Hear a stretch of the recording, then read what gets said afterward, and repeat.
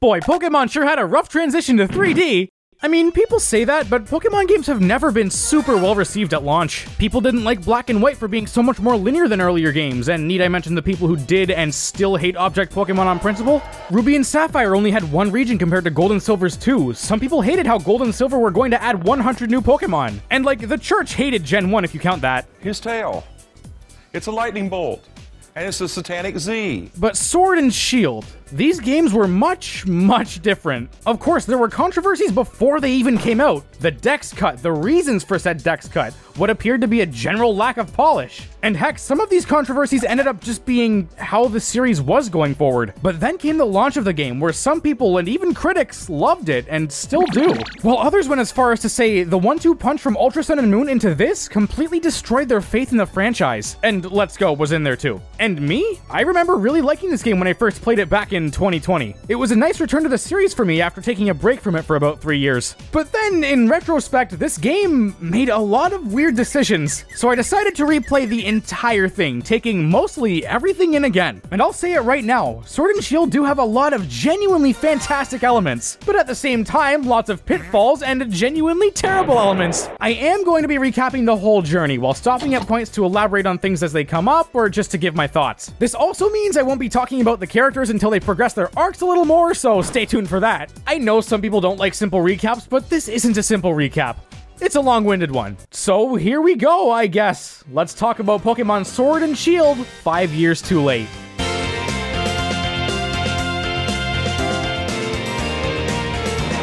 So we boot up the game and... man, choosing your starter is hard. As is standard, we get to pick our character, or really skin color, and I picked Gloria because she's the funny one that swears a lot, and also Victor looks like a nerd. But also, this character selection is completely disconnected from everything else. Usually there's a what do you look like from the professor or something, but this is just a non-diegetic menu. It's not really a negative, and as we'll see, it wouldn't fit well into the traditional welcome to the world of Pokemon speech, but it's still something I noticed. But after all that boring stuff, we start for real. And I'll be honest, this game opens strong. Really strong. It feels bombastic, it feels grand. The camera work displays such a grandiose scale, very befitting of the first brand new mainline Pokemon game on consoles. This gentleman, Chairman Rose, is animated pretty well while he gives his speech, barring the times where he pauses before you press A, that looks kind of weird. And following that, the spectacle of Champion Leon's entrance in front of this huge crowd in a packed stadium, only to be challenged by another person, Raihan, tells us almost everything we need to know about this game just like that. This game is about spectator sports. And at the very end, we see an iconic Pokemon Charizard, again, do a Dynamax going straight into the logo. This intro really provides a fantastic amount of personality, spectacle, and intrigue to get you ready for a Pokemon adventure. It's one of the better intros in the series, even if the competition isn't very stiff. Like, of course, I'd rather this than the Void. But after all that praise, I'd be remiss to not mention the one big thing that holds it back quite a lot. That one thing being... no voice acting. Rose, Leon, and Raihan here flap their lips alongside the words, but no sound comes out. And that's not just because my capture screwed up and didn't record audio for the first 12 hours of the game. Look, voice acting isn't a necessity, but for a scene like this, where the dialogue is specifically timed to the character animations, the silence seems really cheap. And it's really jarring that we can still hear the crowd cheering over all this. But again, it's not really a huge deal, and considering this game takes place in the UK, I can always just play Xenoblade for my British people fix. I failed. And last thing for this intro, it being so strong kind of ties into the game's main theme of strength. Now, what the hell am I talking about? Well, we saw quite a few interviews around the Sword and Shield hype cycle, and as interviews tend to do, they give us a bit more insight on the game and the developer's thought process. And one of the things that was shared was the game's main theme being strength. I just thought that was neat to mention, and I'll be bringing up the interviews again from time to time, so watch out for that. Turns out that was a video on our phone. We're interrupted by one of the best characters in the series, and we step outside. And, you know, despite what so many people have said so many times, this game's visuals are honestly almost perfect. People love to bring up the same 3 or so examples to say the game looks bad, and it's still 90% about this tree. Look, it's even up on the models resource. But as a whole, this game is vibrant and lively as all hell. The environments look so vast and really well detailed and distinctive. We'll talk about the visuals more as they come, but yeah, I think they're really good. That pop in there, though? That's certainly odd, but you know, we'll get to that. This opening sequence isn't too out of the ordinary, if not a bit long. There's a sheep giving itself a concussion, Hop's older brother might have a gift for us, man, I wonder what that could be. Lots of people aren't fans of how the modern Pokemon games take forever to get going, and yeah, I get it, and of course a skip button definitely should be an option, but honestly, this isn't too bad. It establishes Leon's fame a bit more, although I'm not sure why his crowd completely tanks the game. Plus, it displays Hop as a general character pretty well. Man, he's so full of life and optimism, I sure hope he stays that way for the foreseeable future. There's even a small detail here, where if you try to go into the grass, Hop tells you off, as expected. But if you try to go in the other side, all the way down here, his text box is different because he's yelling at you from a distance, and that's just kind of charming. But yada yada, we get back to Hop's place, and it's time for the choice. What are we, choosing our language again? And this cutscene is really great, not only as an addition, but also as a cutscene in general. In earlier games, choosing your starter was just kind of then and there. You have 3 options here, I would say 4, but you don't get the option to decline. But here, we get a superbly animated display of their main traits and personalities, to the point where Scarlet and Violet did it too, and I wouldn't be surprised if they did it again going forward. They actually mentioned that in the interview, how the starters are designed more as characters than animals in an ecosystem. And whether or not that's good is up to you, but it's also comforting knowing that there isn't some freaky colony of Inteleon in the wild. There's even a pretty cute reference to the weakness triangle in this cutscene, with Sobble's water hitting Scorbunny knocking Grookey's berry out of the tree, and Grookey's berry startling Sobble. And the first partner Pokemon themselves are...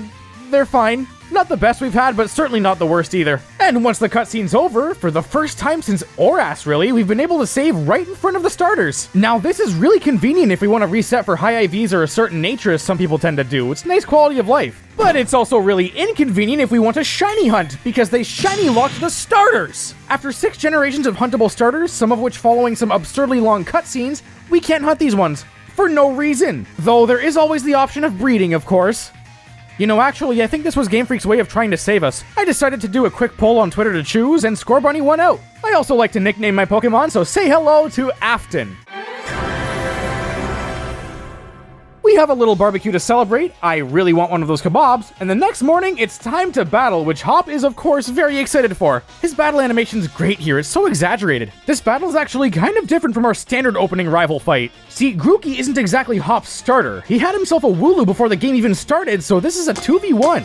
Granted, even with Hop's 2 Pokemon, the battle's still very easy, with Wooloo giving your Pokemon a level up and a new move that's super effective against Hop's next Pokemon. But that just makes it flow more dynamically, because it's a genuinely fantastic and subtle tutorial. You only just now got the new move, so it's like it's inviting you to try it on the new Pokemon. It's, again, a lot more dynamic than the games that just kind of hope you pick the super effective move eventually. The battle also looks really nice too. See, lots of people point out how physical attack animations like Tackle tend to not really have the Pokemon make contact with each other. And yeah, in most cases that is true, but this battle makes a really strong first impression, with Scorbunny running straight up to the enemy and Wooloo rolling and bumping into Scorbunny. It's kinetic, the Pokemon are actually moving. Now, it doesn't really stay that way, but come on, let me have this. And we win! Man, what a great game. It's time to say bye to Mum, but that Wooloo from before broke through the gate. It apparently leads to the Slumbering Weald, which is built up as pretty mysterious. Apparently it even messed up the professor's granddaughter, but we've played Legends Arceus by now, we'll be fine. So we enter and the atmosphere completely shifts. The visuals get a lot more gloomy, fog starts closing in. And this area's music displays the shift pretty well too, going from a pretty calming melody to a choir of haunting howls. Like, we've seen early game forests before, but nothing like this. We even find some wild Pokemon in here, like... The fog starts rolling in quickly, and we suddenly find ourselves face to face with a Pokemon forcing us into a battle. And this is a cool set piece. There's a real sense of urgency here, with your attacks going straight through the thing. All the while Hop's panicking and the fog keeps getting thicker and thicker to the point where it ends up covering the HUD. Eventually it gets too much for us to handle, and we subsequently... die. Pokemon should do more forced losses like this, then it would finally be a real JRPG. Before Champion Leon rushes in to get us and the Wooloo before out of there, which kinda starts a worrying trend in this game, but that'll come up more later. Oh boy, will it come up later. But whatever, now we're off to the Pokemon Lab. And while heading through Route 1, we get a taste of how wild Pokemon encounters work in this game. After people really seem to like seeing wild Pokemon in the overworld in Let's Go, they decided to implement them here, and it's pretty neat. Not anything crazy, they work exactly how you'd expect them to. Heck, despite Scarlet and Violet being so different, they work pretty much the same there. But Sword and Shield also decided to keep the original random encounters in a sense. See, sometimes when you're just going about your business, a spot in the grass will start rustling, not unlike the Unova games or Oras's Dexnav. And by running into it, you'll find a random Pokemon, just like the old games. And pretty often, the shaking grass has Pokemon that don't even appear in the overworld, giving you a pretty pretty good incentive to check it out. Like here on Route 1, the grass can have Caterpie, Hoot Hoot, Grubbin, and Blipbug, none of which appear in the overworld. It's a nice blend of old and new concepts, and they balance the Pokemon distribution really well. Anyway, making our way to the Pokemon lab in Wedgehurst, we meet Sonia, the professor's assistant.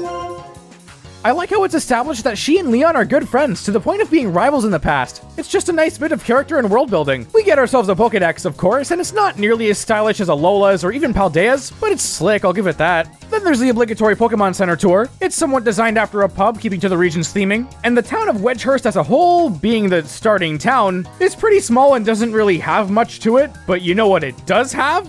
Customization, and Sword and Shield has some of the best trainer customization in the series. The other games tend to have pretty samey clothing options, like Alola's pretty much only got t-shirts, and Paldea, well, you're getting shoved in a locker no matter what you choose. But here, there's different kinds of outerwear, tons of unique graphic tee designs, different styles of bags, glasses, hats, gloves, and pants. And that's not even getting to the salon, where, admittedly, it's not on Scarlet and Violet's level with different eye and mouth shapes or anything, but we do get eyebrow options, eyelashes, quite a few hairstyles with different colors that really pop, and even contacts. You can look like a creepypasta, look like you need medical attention, or even have blue eyes. The possibilities are endless. Well, after I'm done decking myself out, minus the hair because the salon is in the next town, we bump into Hop again. I know I said this opening is mostly standard, and that includes being really handholdy. At least this conversation is a bit important. Hop talks about wanting to do the gym challenge, which we did overhear him mention earlier. But to participate, we have to be endorsed, so we're off to the professor's house to bug her to bug Leon about it, I guess.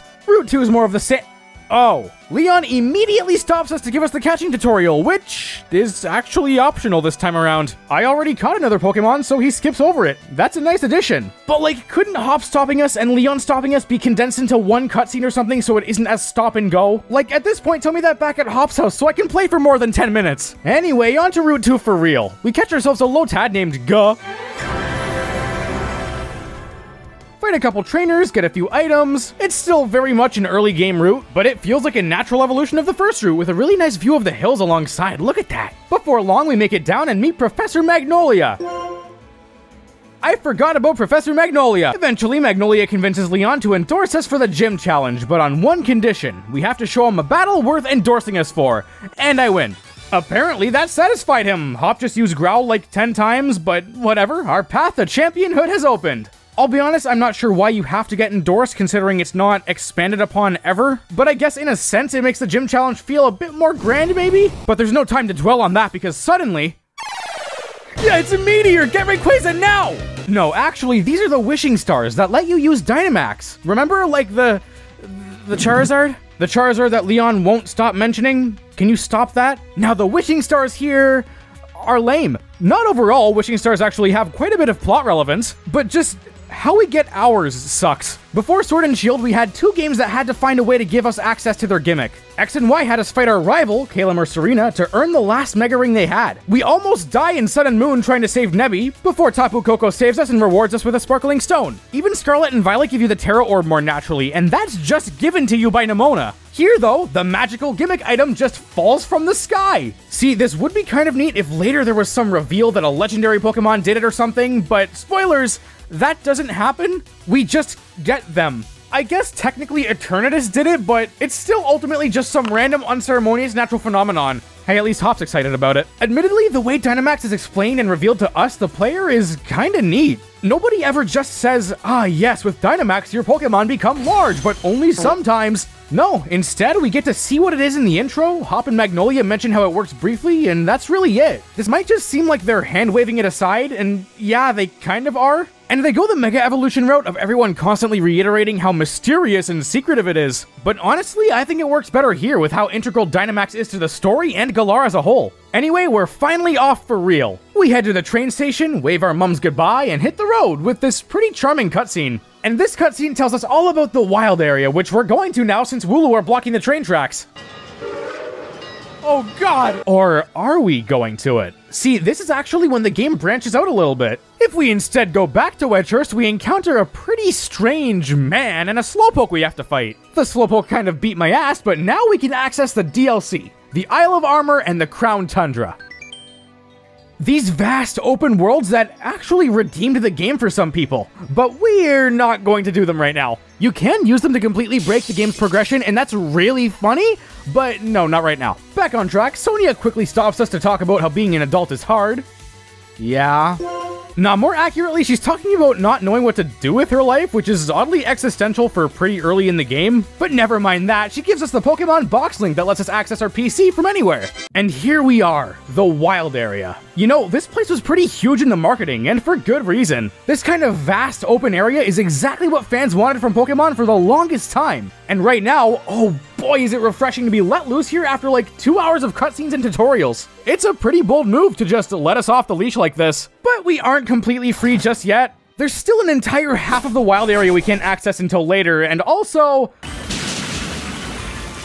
that, but something we won't have to wait to see is max raid battles, which I did end up doing later, making the footage out of order, so that's why Afton's a Raboot now.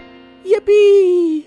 Max raids are a really cool concept. Co-op Pokemon battles aren't really anything new, but they've never been done to this scale before, let alone with a bunch of other players. And that's easily the best part of these, the social aspect. Being able to fight and catch one big super spongy Pokemon with your friends or even randoms is a neat experience. Though sadly, I didn't do that for this playthrough, considering I'd have to buy Switch Online for this account, and honestly now, in 2024, most online raids are the exact same. At least one person brings the shiny Zacian from that event a while back and almost single-handedly wins every time. Though actually, quick side tangent on how you connect with other players in this game. You connect to the internet through the YCOM, and after doing that, a bunch of people show up in the Weald area, which is kind of neat. And anything you want to do like trading, wonder trading, or battles is just through the YCOM menu too. You can't even search for raid battles here, you have to wait for them to specifically pop up on your feed. So what I'm saying is it's the bare minimum, and Scarlet and Violet copied it and only made it slightly better. Right, sorry, the raids. They're very tedious. Everyone selects their moves, and then they all play out in order based on the Pokemon's speed. It's just how normal battles work.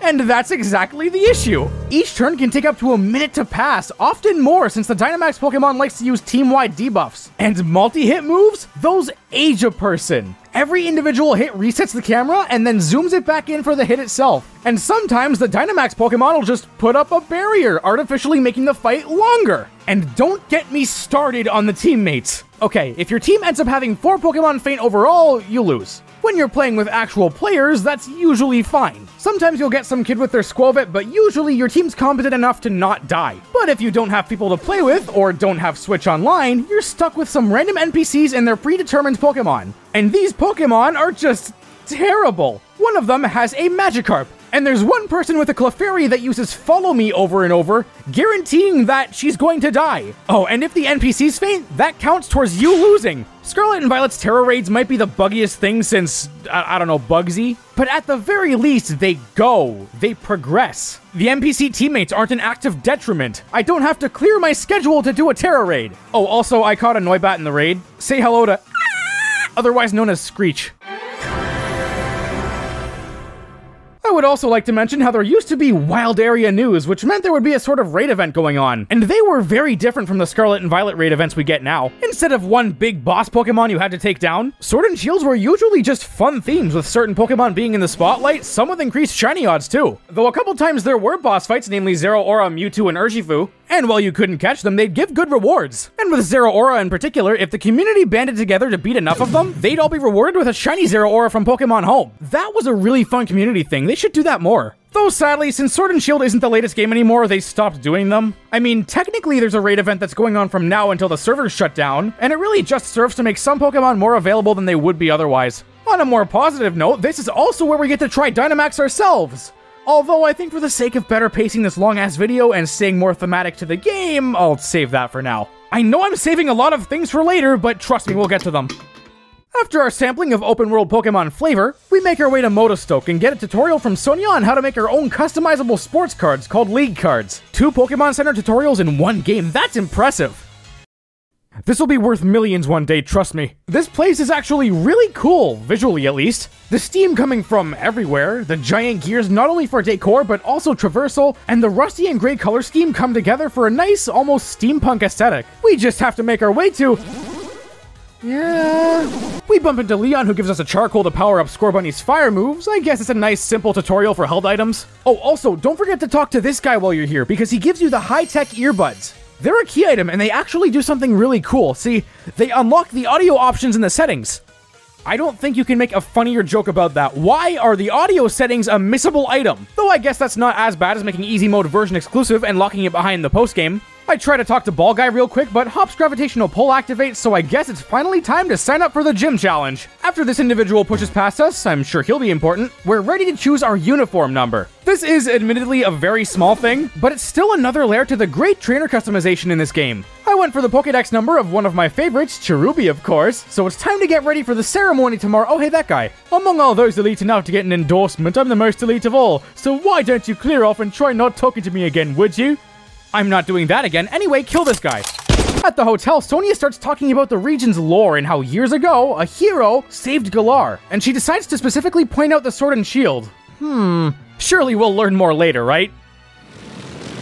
But that's not all this hotel has to offer. There's also delinquents. A group named Team Yell stopping everyone from checking in purely to give one special trainer the lead, or so they say. And lots of the Pokemon community actively despise Team Yell. I wouldn't call Team Yell and their story bad per se, they're more so just really horribly mishandled. So in other words, yeah, I guess they are kind of bad, and that'll absolutely become apparent in due time. After we beat a couple of them, including a multi-battle alongside Hop, we meet Marnie, who's the one they're cheering for. And she doesn't seem too enthused by them either, so why doesn't most of the fan base like her? She's on their side! Well, regardless, she's still doing the gym challenge, thus making her a rival. The idea of having multiple rivals was really soured by X and Y, where the group of 4 was hardly memorable at all. They were hardly rivals anyway, because Tierno just wanted to dance, Trevor wanted to finish the Pokédex, and Shauna was just kind of there. But in a story like Sword and Shield, where the main focus is about fighting against other trainers to get to the top, having multiple rivals in Hop, Marnie, and later Bede works.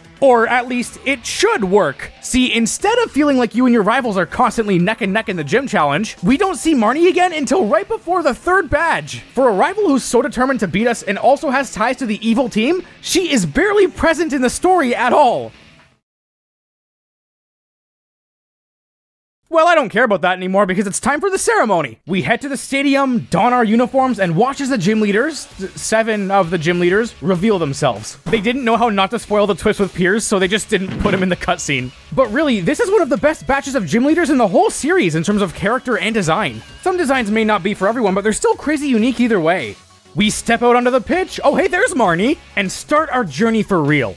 Can I just say, the idea of expanding on the gyms is so simple, but genuinely so perfect. For the longest time, they've just kind of been there. Sure, the goal always has been to get 8 badges and beat the champion, but it ended up reaching a certain point around Gen 4, where you were kind of just going across the region and stopping the villains, and the gyms felt completely incidental. Sure, Black and White 1 and Alola had a bit more to it, but nothing to the scale Galar has. The entire gym challenge is portrayed as a seasonal sport between a bunch of people. It's a lot more like how the anime showed battles, instead of just fighting some guy in a dingy room. Berg, I don't think the paint fumes are good for me. It's very thematically appropriate for the region too, with it being based on the UK and therefore their football culture. The ceremony wraps up, we get to meet the Chairman Rose, I'm honored, and upon stepping outside, we get access to the flying taxi, this game's version of Fly. Look, if there's one thing this game does right, it's giving us fast travel early on like any normal video game. Even if there is a stray pixel in the loading icon, that's disgusting. Oh, and there's a big crowd out here too. That really does add to everything surrounding the gym challenge. It really makes you feel like you're setting off on some important endeavor. Man, it's been a while and we still haven't done any gyms, so let's change that. Never mind. Hop's actually the rival that you fight the most times in any Pokemon game, with a whopping 10 battles across all the story content. And some people do find it annoying because he stops you so much, and yeah. But there's no denying that it really does make him feel like someone you're competing with. Like, I love Wally, but you fight him twice, he's hardly a rival. Route 3 isn't crazy, a couple trainers, a few new Pokemon, but this place goes for a more rocky, mountainous look. I would say it's another natural evolution, but it's really more of the same. Actually, speaking of new Pokemon, I want to go out of my way to say Galar's new set is fantastic. One of the best regional birds, one of the best regional bugs, probably the best powerhouse Pokemon, the worst rodent. They're all just so creative and unique. Special shoutouts to Obstagoon, Corsola, Phalanx, Frostmoth, and especially Toxtricity. Spoilers, I get one. And the vast majority of them have really strong thematic ties to the UK, like Poltegeist.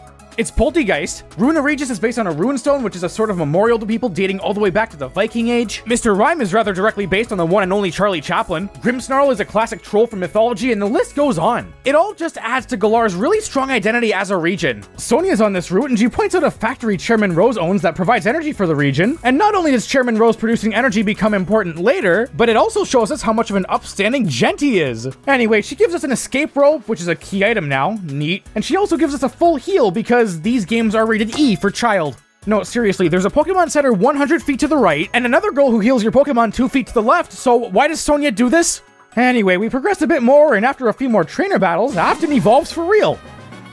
So we decide to celebrate by setting up camp. Pokemon Camp is this game's version of Pokemon Ami or Pokemon Refresh, where you get to play with your little guys. Though you can't pet them anymore, which is a massive shame. Like, even in Scarlet and Violet's picnics, I could pretend I was petting them with a sponge. Instead, we can wave this toy around for them to hit, or even play a little bit of fetch. The highlight, though, is how the Pokemon interact among one another. They'll race each other, fight, or even just have a nice chat. Sure, it's not really as interactive as Ami with its Pokepuffs and the mini-games, but it's really fun seeing your team act so lively together. And like, they really put a lot of thought into this. There's a hidden sociability stat that determines just how much a Pokemon's willing to interact with the team. And if everyone's sociability is high enough, a new wild Pokemon might ask to join your team after you make curry.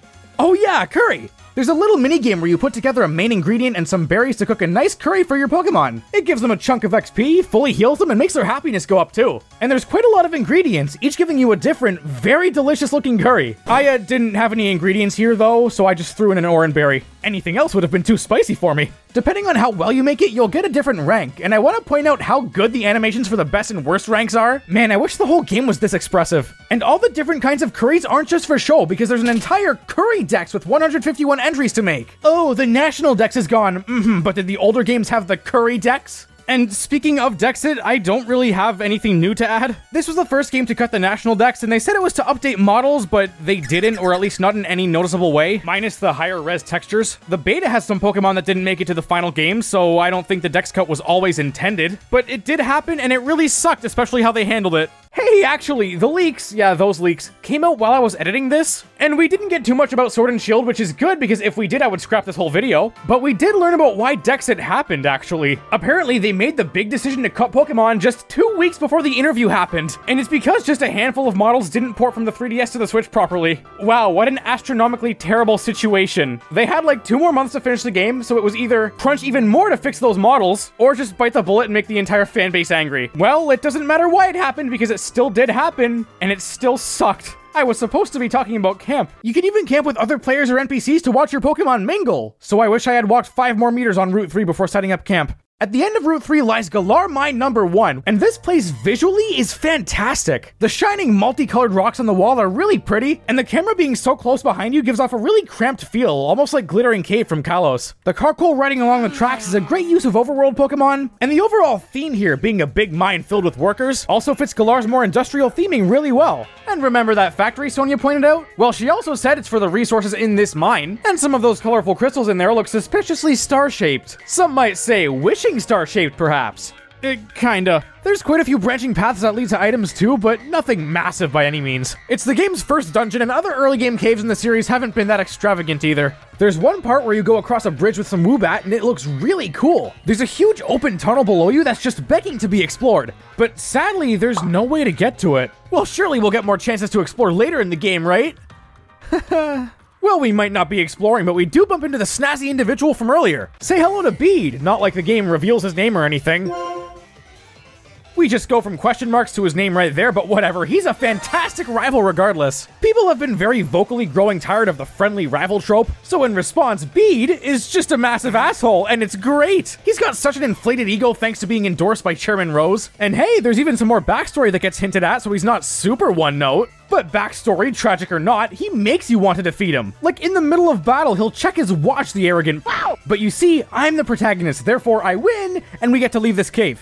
Route 4 is a bit stupid. First of all, there's another free heal right here because I didn't want to try too hard. I mean, it looks pretty nice. The stone walls and pillars alongside the yellow grass makes it stand out a lot. But like, we don't need to engage with any of that. The town's a straight shot, everything else is on the side. Well, that's not gonna stop me from exploring it. Heck, I even caught a Galarian Meowth. Welcome Mother 3 to the team.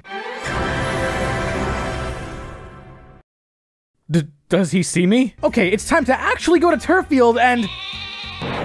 we bump into Milo, this town's gym leader.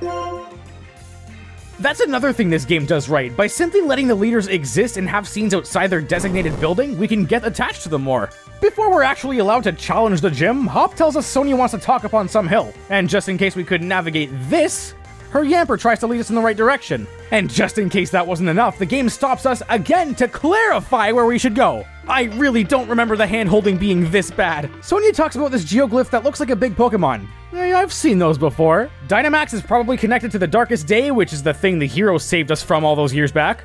And that's all. We may not have learned anything new, but good talk, Sonia. Now, Turffield proper is weird. The vibes are cool. It's a more rural town with a fantastic soundtrack. But let's see that map again. This place has no houses, just the gym, the Pokemon Center, and some shop you can't even enter. It's all just corridors with items. I get it's based around Stonehenge, and that's why there's all the rocks, but there are houses back there, we're just not allowed to access them. Though hey, this place has a funny cutout, and that's all that matters. Apparently, in the time it took for Sonia to say like 12 sentences to me, Hop went and beat the grass gym. Jesus man, you'll get to Leon's level in no time, especially since you don't get cutscenes every 20 seconds. Well, it's our turn to face Milo now. The gym's lobby is nice and populated. It really feels like we're doing something important. Like this girl even brought her Blipbug with her. That's adorable. So we get changed and we're ready for the gym mission, which is just the new official name for the gym's puzzles. We've got to herd some Wooloo. It's not hard. There are some obstacles like Yamper that scare them away, but it's good fun and over with quickly. It's pretty creative too. I like how it's more of an active challenge than a puzzle, really. And now, with tension in the air, it's time to fight Milo. Sure seems like you understand Pokemon pretty well. Yes, and that's why no one talks to me. These gym battles are honestly some of the biggest highlights in the entirety of Pokemon Sword and Shield. The atmosphere is sublime. The stadium's packed. Rotom drones fly around the battle and sometimes we get to see their POV. Whenever a Pokemon's knocked out, the crowd goes wild. And the music. Remember how in Gen 5 the music would flare up and get all intense on a leader's last Pokemon? Well, they did the same thing here, but took it even further. It's hard to appreciate in the first gym because Milo has just 2 Pokemon, but the song actually has 4 different phases to it. There's the standard phase.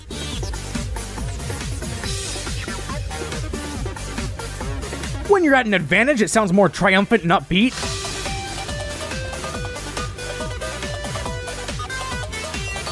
When you're at a disadvantage, this one's great. It really feels like you're under pressure.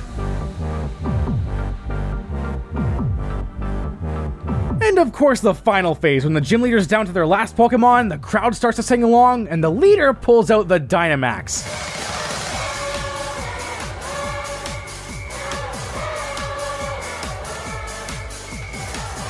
And hey, this is when the game actually gives the tutorial for it, so... Dynamax was never too popular, especially when the game was still relevant, but from what I've seen at least, people are starting to look at it a bit more fondly. Though I don't know how competitive feels, what do I look like, someone who knows what Intimidate is? Conceptually, it's kind of boring. We go from brand new enhanced forms for some Pokemon, to tons of different one-time limit breaks, to just making a Pokemon big and increasing their health based on their Dynamax level, which is something that all of us forgot existed. But gameplay-wise, it does add a bit of depth. See, it only lasts for 3 turns, so you can't throw it out all willy-nilly. It also changes all your moves to max moves, 1 for each type, and status moves turn into Protect. Every max move not only does big damage, but they also have a unique secondary effect, from changing the weather, adding terrain, or even buffing or debuffing you or your opponent. The stat changes work on both Pokemon in doubles too, so this feels like it was really made for competitive play. But they also made Zacian, so did they really care that much? In a sense, it's kind of like a weird, possibly unethical combination of Megas and Z moves, and even the devs see it that way.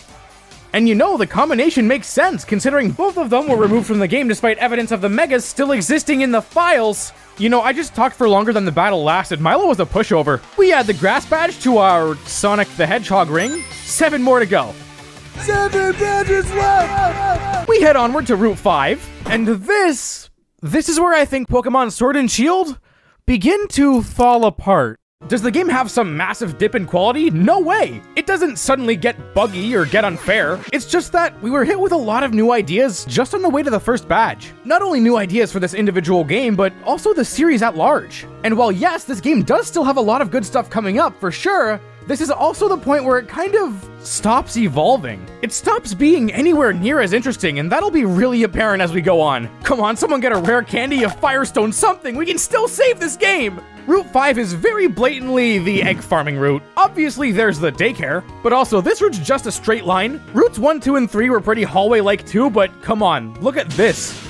There is a little area down lower where we find actual stuff, at least, but it seems really tacked on. Like, obviously the route needed something, so this was the solution. There's not even a trainer or anything blocking us from above. This part's completely optional. Well, at least the daycare has something for us. A free Toxel, otherwise known as our 5th party member remix.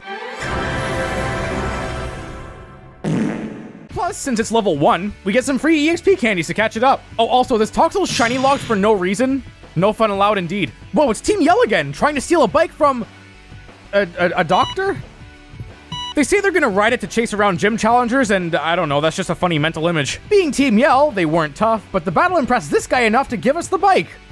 And it sure is a bike in a Pokemon game, but this time you can press B to do a speed boost, and it makes you look like a chemical hazard. This bridge here actually has a pretty cool view of the other half of the Weald area and the city of Hammerlock. It's a really cool way to not only tease what's coming up, but also make the world feel a lot more interconnected. So it's a real shame it's the only time they do something like this. Hey, Hop seems to like it too because he's there. He's threatening you with a battle here, just like a competitive friend would. Him and Nemona would be great friends.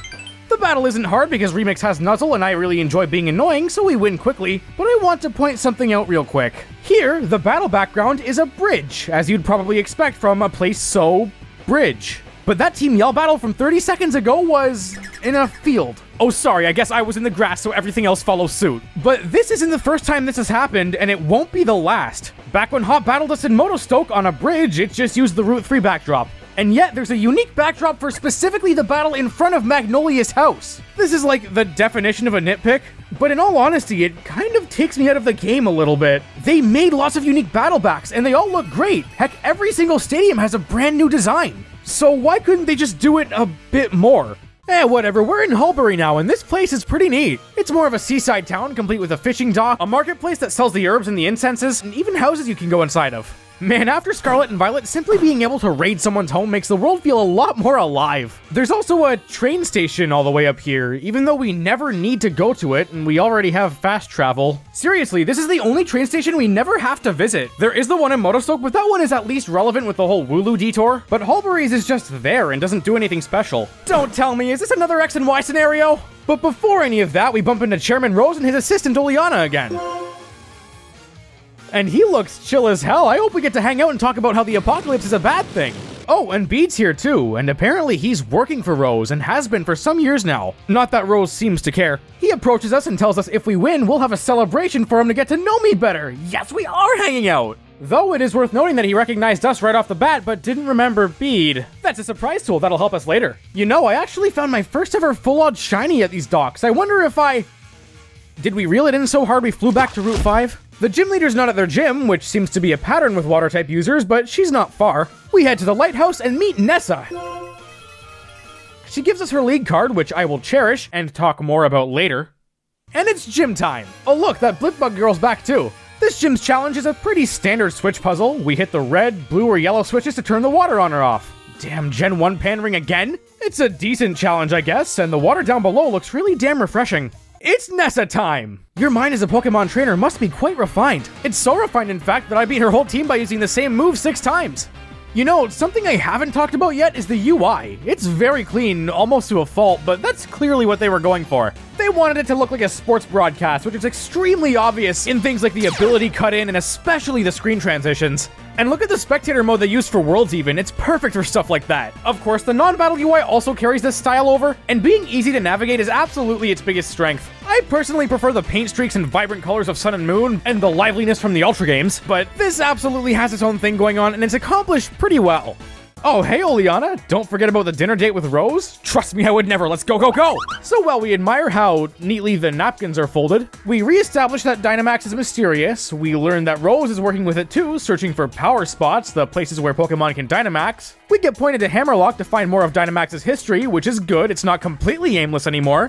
And it's time to go now. Where the hell was my seafood dinner, Rose? Well, I sure hope we'll get back to that later too. Apparently, the next gym leader, Kabu, is training in Galar Mine number 2. Brilliant name, so we're off to there.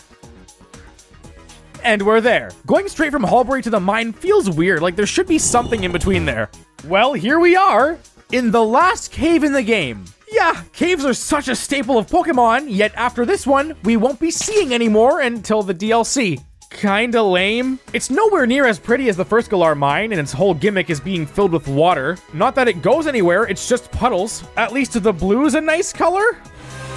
We bump into Beat again, full of himself as ever, and surprise, surprise, we battle. You know, something really cool this game brought back from Gens 4 and 5 was in-battle dialogue. When important trainers like gym leaders or rivals would get down to their last Pokemon, they'd usually have something to say. Something along the lines of, "We're going to make our comeback," or "Wow, I'm losing." But Sword and Shield, and later Scarlet and Violet, actually expanded on this. If you get a super effective hit, some characters might comment on how you mastered type matchups. If you get a critical, they'll call you lucky and maybe even get frustrated with you. And the same thing goes in reverse too, where if they get a super effective hit or a crit, they start bragging about their own skills. There's even lines when they use specific moves, adding that little tiny extra impact to them. Now, I can see this getting annoying. Really annoying. I mentioned how you fight Hop 10 times, right? Well, in 8 of those battles, he'll make almost the exact same comment about you mastering type matchups, from the tutorial with your starter to the semifinals. And in his last battle, he has dialogue after every Pokemon he sends out. It's a really cool addition that breathes a lot of life into the battles and characters, and it can be pretty cinematic at some points too. But after getting interrupted over and over in the overworld, and getting interrupted in the battles too, yeah, it can be a bit much. Well, we beat Bede. "You're not weak, you just lack talent" is a line I want to use from now on purely because of how hard it sounds like he's coping. Going further into the cave, it's actually more linear than the first one. That one at least had some kind of lengthy branches that led to items, but this one has practically nothing. There's a corner we can come back to once we can go over water, so that might end up being something. If you're going over the other water in this cave, you're just cutting corners, you're not finding anything. Well, we bump into Team Yell, beat them alongside Hop, walk for, I kid you not, 8 seconds, not counting a trainer battle. We find Kabu fighting those same grunts. He was training his fire types against the water types here, which is certainly a strategy, and he tells us to go back to the hotel to rest for his gym battle. Wow, that was certainly a dungeon that we needed the escape rope for. Actually, going back to resting up for Kabu's gym battle, that's kind of a weird element of this game's storyline, how it revolves around the passage of time. Like, right now, it's nighttime because we're going back to a hotel. And because of that, the daylight cycle just doesn't exist in the main story, outside of the Weald area anyway. It starts to work normally in the post-game, which is a funny concept. Oh, congratulations! You unlocked the passage of time! This isn't really a flaw of the game, and considering the story they're telling, times like this do help with the flow. But once you notice, you will not unnotice. Hop also mentions Poké Jobs, which are a mechanic that exists. At your PC, you send your Pokemon off on little quests for a couple of hours to level up, get items, and EVs. The best comparison would probably be the Merc missions from Xenoblade 2, requiring certain types of Pokemon for certain jobs. Or more topically, it's kind of like the Poképelago in a way. Honestly, the most interesting part of it's all the unique companies your Pokemon can work for. It's genuinely some really neat world building. I'll send Naft into the Chamber of Commerce. How about the community? Oh, and before we get back to the hotel, we catch our final team member, a Hatena named Gidagadi.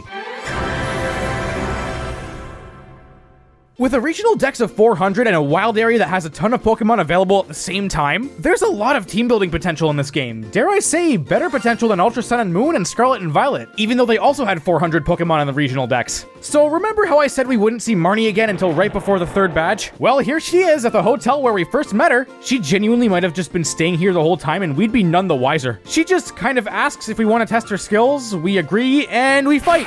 Compared to Hop and Bede, it's really hard to get any sort of grasp on her character. She usually just acts aloof, but has the occasional show of emotion, like when we agree to battle her. You know what though? Her league card actually elaborates on that a little bit, seeing how she really doesn't tend to emote much, okay. And it also expands on her connection to Team Yell, but I'm going to save that, because her league card also determines how we look at the entire Team Yell storyline, and spoilers, hiding that in an optional text wall is not a very good thing. She was actually a decent challenge though, mostly because of my weak team. And after we beat her, she says one sentence and leaves. Look, Marnie fans, I get why you like her, again, league card and this, but I'm sure you understand why lots of people don't. And thus we turn in for the night.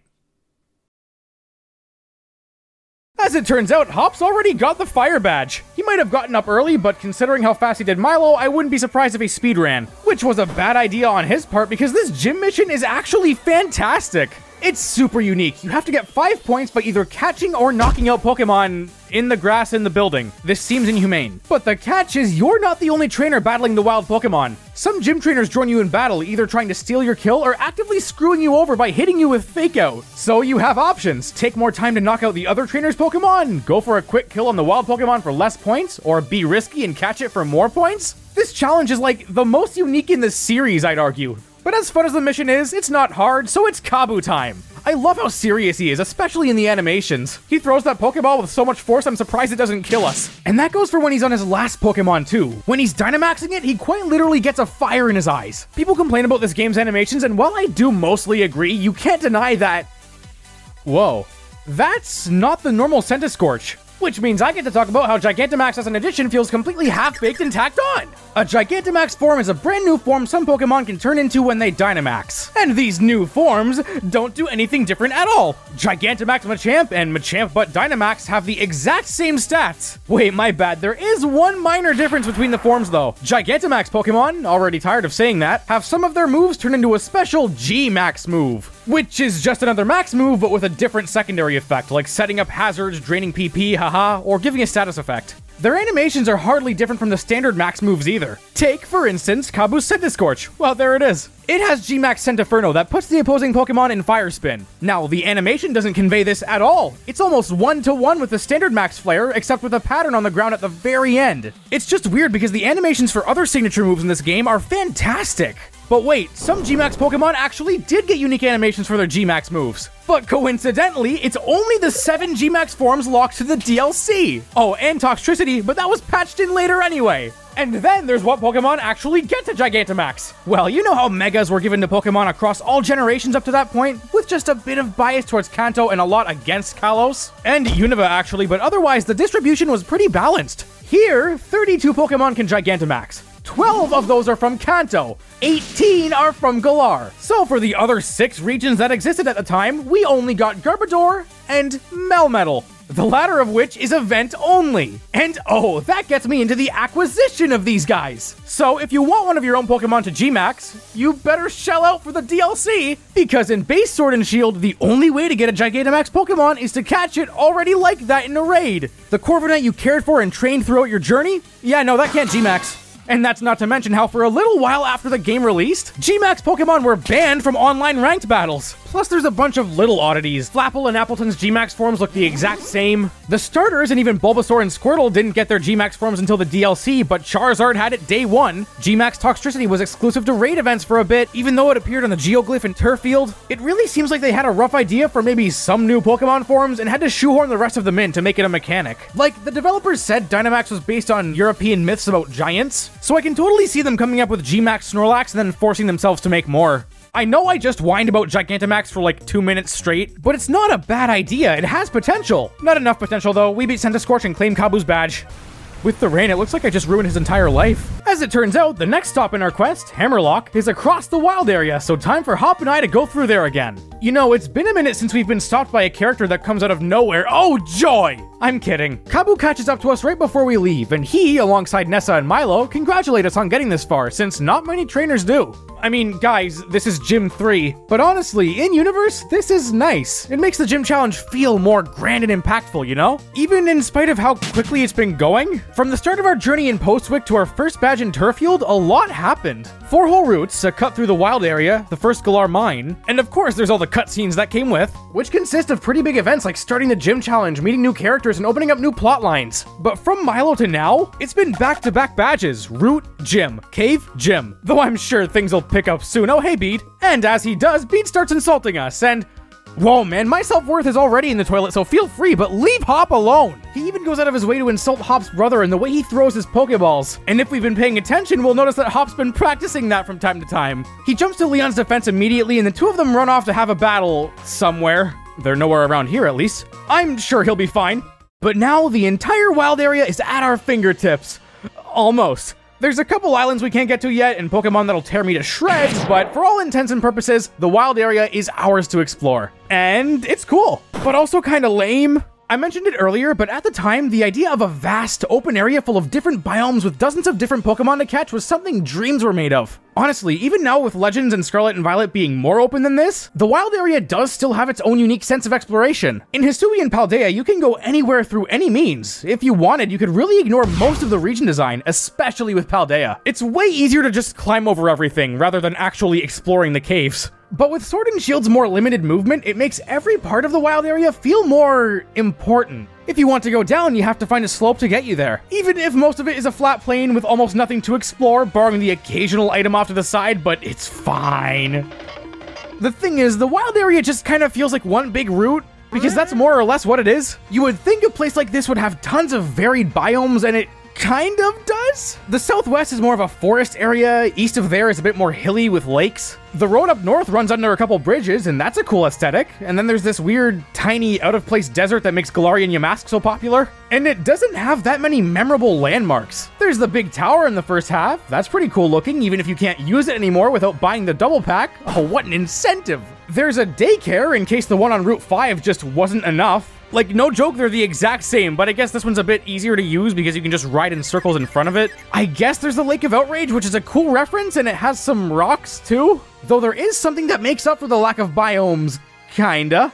And that's the weather system. The entire wild area has 17 sectors, I guess I'll call them. And they each have their own weather that changes daily. It can be rainy, foggy, the sun can be harsh, snowy, or hail-y. It's a bit jarring when you go from sector to sector and the weather changes back and forth faster than the climax of Pokemon Emerald, but that's not really a huge issue. No, I'd argue a bigger flaw is the visuals here. When the skies are clear and the sun is shining, this place looks really colorful and lively. Again, this game as a whole isn't ugly. Like, sure, the wild area also has the tree, but don't look at it, I don't know. But when the weather is bad, which is 90% of the time, everything looks so drab. And sure, bad weather doesn't look that great in real life either. But what real life does have is better textures. That damned tree is only the tip of the iceberg. Lots of the terrain is very noticeably super low resolution. And that's made worse by everything else being different resolutions. Like right here with a lack of shadows and the way the ground looks, this could pass off as a poorly made fake leak. Like this PNG of Zygarde is about as fitting as everything else in the image. And actually more fitting than the berry trees. Why are these in a completely different art style? The rest of the game just doesn't have this problem thanks to the fixed camera hiding most of the imperfections. And also by simple virtue of not trying to be a massive open plain, they actually have details. But that's not even the worst of it. No, I'd argue the biggest graphical flaw here is the pop-in. I'm not going to linger on this too much because honestly, it's self-explanatory. The NPCs, Pokemon, and even some overworld objects tend to pop in and out of reality for no reason. Like, it can't be for performance because number one, this system runs Tears of the Kingdom, get real. But number two, way back at the very beginning of the game, the crowd that surrounds Leon is visible all the way from Hop's house. They can render things from a distance, but only sometimes. And applying this to the wild area, it doesn't really feel like much of a wild area when the Pokemon living there aren't really part of the world. The wild area isn't perfect, but it does do one thing exceptionally well. And that is, it makes the Pokédex really fun to complete. Granted, I didn't do it this playthrough, but I did almost 5 years ago now, and I really enjoyed the process. But what makes the wild area so fun for completing the dex? Well, the shiny charm at the finish line is the perfect motivation for one. Depending on a sector's weather, the Pokemon there are usually completely different. Plus, there's plenty of static encounters with stronger, usually fully evolved Pokemon scattered all around the place. So if you don't want to go through the process of showing your pet affection, you can just catch those instead. The Pokédex has a feature in this game where you're sort of recommended Pokemon to catch, and it's really fun to look at what you need and try to track it down in this huge area. It really feels like a collectathon of sorts, and I don't think any other Pokemon game, aside from Legends really, captures the vibe like this one. There's even a time trial minigame called the Rotom Rally, and I assure you it exists. But among all this, do you know what the weirdest part of the wild area is? This huge place, the defining feature of the Galar region, is only visited twice throughout the whole story, plus a third time as DLC. Yeah, not even 4 badges in, and we're already done here. Okay, now wait, that's not exactly a fair assessment. Of course, you can come back here and go to a couple new nooks and crannies with the water bike, and obviously when you level up more and get more badges, you'll be able to battle different Pokemon. The wild area even has its own currency in watts that you get from checking max raid dens. You can exchange them with these traders around the place to get things like TMs, different Pokeballs, and wishing pieces that let you retry raids instantly. Like, it's obvious this place is its own beast, it has an economy! But still, it's weird how little presence it has overall. I imagine it might be maybe a bit better if it acted like a hub, almost Lumio City style, Though in all fairness, Great Britain doesn't look like this, so that might not have worked great. Though it's also worth noting that in leaked betas of the game, the Weald area had a completely different design and looked to be way bigger. Not only that, but there were also buildings beyond just the daycare. It's pretty evident that they wanted to do more with the Weald area, but couldn't. And that does suck, knowing that the final product is quite literally an incomplete vision. Right before we enter Hammerlock, we see Beat again. You know, I don't think that battle was a Pokemon one. Well, it's Hammerlock time, and this place looks awesome. A town being built around a giant castle is such a cool concept. It seems so significant. There's even a huge mansion here that we can't enter. Oda level foreshadowing. It even has a place called the Vault, dedicated to Galar's history. And you know what the Vault is? A single room with 4 tapestries. And the only new thing it tells us is that there were 2 heroes on the darkest day instead of 1. I know I'm going a bit out of order here, but it would have been so great if this city actually told us more about the region, even if it wouldn't be connected to the main plot. But as it is now, Sonia and I learn a single new nugget of info about the legend, and that's it. I guess that's not really a problem with Hammerlock as much as it is with Sword and Shield's story. Don't get me wrong, for the most part, I think the gym challenge stuff is pretty good. Nothing special, but fine for what it is. And the B story where the player and Sonia try to piece together a legend that's been lost to time is cool in concept, but it's not executed very well. The majority of these conversations with Sonia go almost the exact same way, just recapping what we already know and adding an extra sentence like, but according to this, the 2 heroes really enjoy the occasional tiramisu. Oh yeah, Hammerlock is a straight line. We finally overhear what Beat's been doing for the chairman, gathering wishing stars. And apparently, these wishing stars are important for the future of the Galar region. See, what a stand-up guy. We make our way into the stadium, just kind of because. This place doubles as an energy plant, which Rose shows us a diagram of for some reason. Oh god damn it, corporate Memphis, go away! We bump into Leon, and apparently Hop wasn't doing too well. He apologized as he ran past, but at least he's not dead. But for now, Leon has to meet with the chairman for something important. How mysterious. I wonder if they'll actually get seafood. On the way out, we meet Raihan, the best gym leader, do that whole vault thing I mentioned, and we're on to Route 6. Or we would be, because Team Yell isn't letting gym challengers pass under the guise of not waking the Silicobra up. I love how they're just being little bastards, but at the same time, we've only come across them in pairs, and they've only ever been kind of annoying each time. Well, it's no wonder they're connected to Marnie. They don't have much of a presence either. Oh, Hop's back.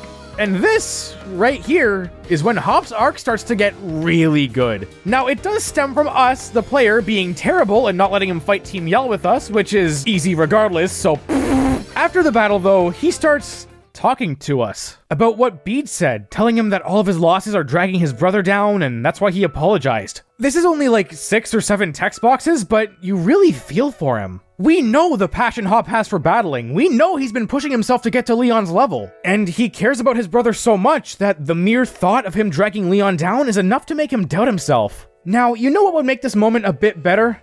If they bothered to change the music? And no, this has nothing to do with the audio still not getting captured. I fix it after Search Hester, I promise. But yeah, this emotional moment, as short as it may be, just plays the standard root music. That's not even a problem with just this cutscene. Anyone that doesn't have Sonia and her theme in it has a 90% chance to just use the area's music. Well, the sad moment doesn't last long regardless because Hop runs off and we encounter the Queen herself! Her name is Opal, she gives us her league card, and she's gone. Wonderful, very punctual.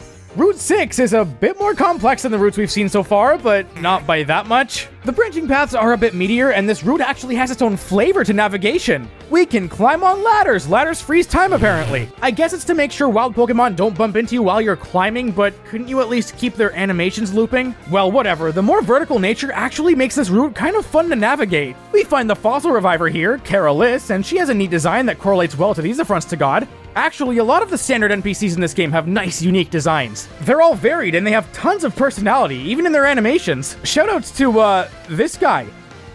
And this route actually has a notable landmark, this Dugtrio monument. See, this is cool. This is a bit of that region history stuff, kind of like all the way back in Turffield. I just wish it was expanded upon a bit more. We make it to the next town, Stow side, and while the theme is cool, it's really small. You can make your way onto the rooftops to find items though, and that's super unique. That seems to be a theme in this region. Lots of towns and cities have such cool themes, ideas, and even distinct cultures to them, but they all feel just a bit undercooked. Like, Turffield is a rural, somewhat farming-based community, but we don't see much of that. I mean, there's fields, way in the background. That's good enough, right? Plus, I already mentioned Hammerlock, and we'll absolutely see more cases going forward, let me tell you. It's really cool how the towns and cities correlate to the real-life UK, though. Hullbury can be compared to the city of Hull, being a port city, and Nessa's water-type gym might be in reference to The Deep, a notable real-world aquarium there. Motostoke has ties to Manchester with its super industrial design coming from Manchester's ties to the Industrial Revolution. Winden, like, come on. Considering just how many times the devs mention Galar's inspiration in interviews, yeah, I'd hope they get it accurate like this. I asked on Twitter what people liked about Galar as a region, and a majority of the responses were praising the culture, and I do have to agree. Especially the in-universe culture around the gym challenge absolutely makes the game for some people. And honestly, I imagine I would get way more out of this game if I was actually British. I mean, I don't know, my opinions may hold no value because I'm a Canadian boy talking about a fictional depiction of the United Kingdom.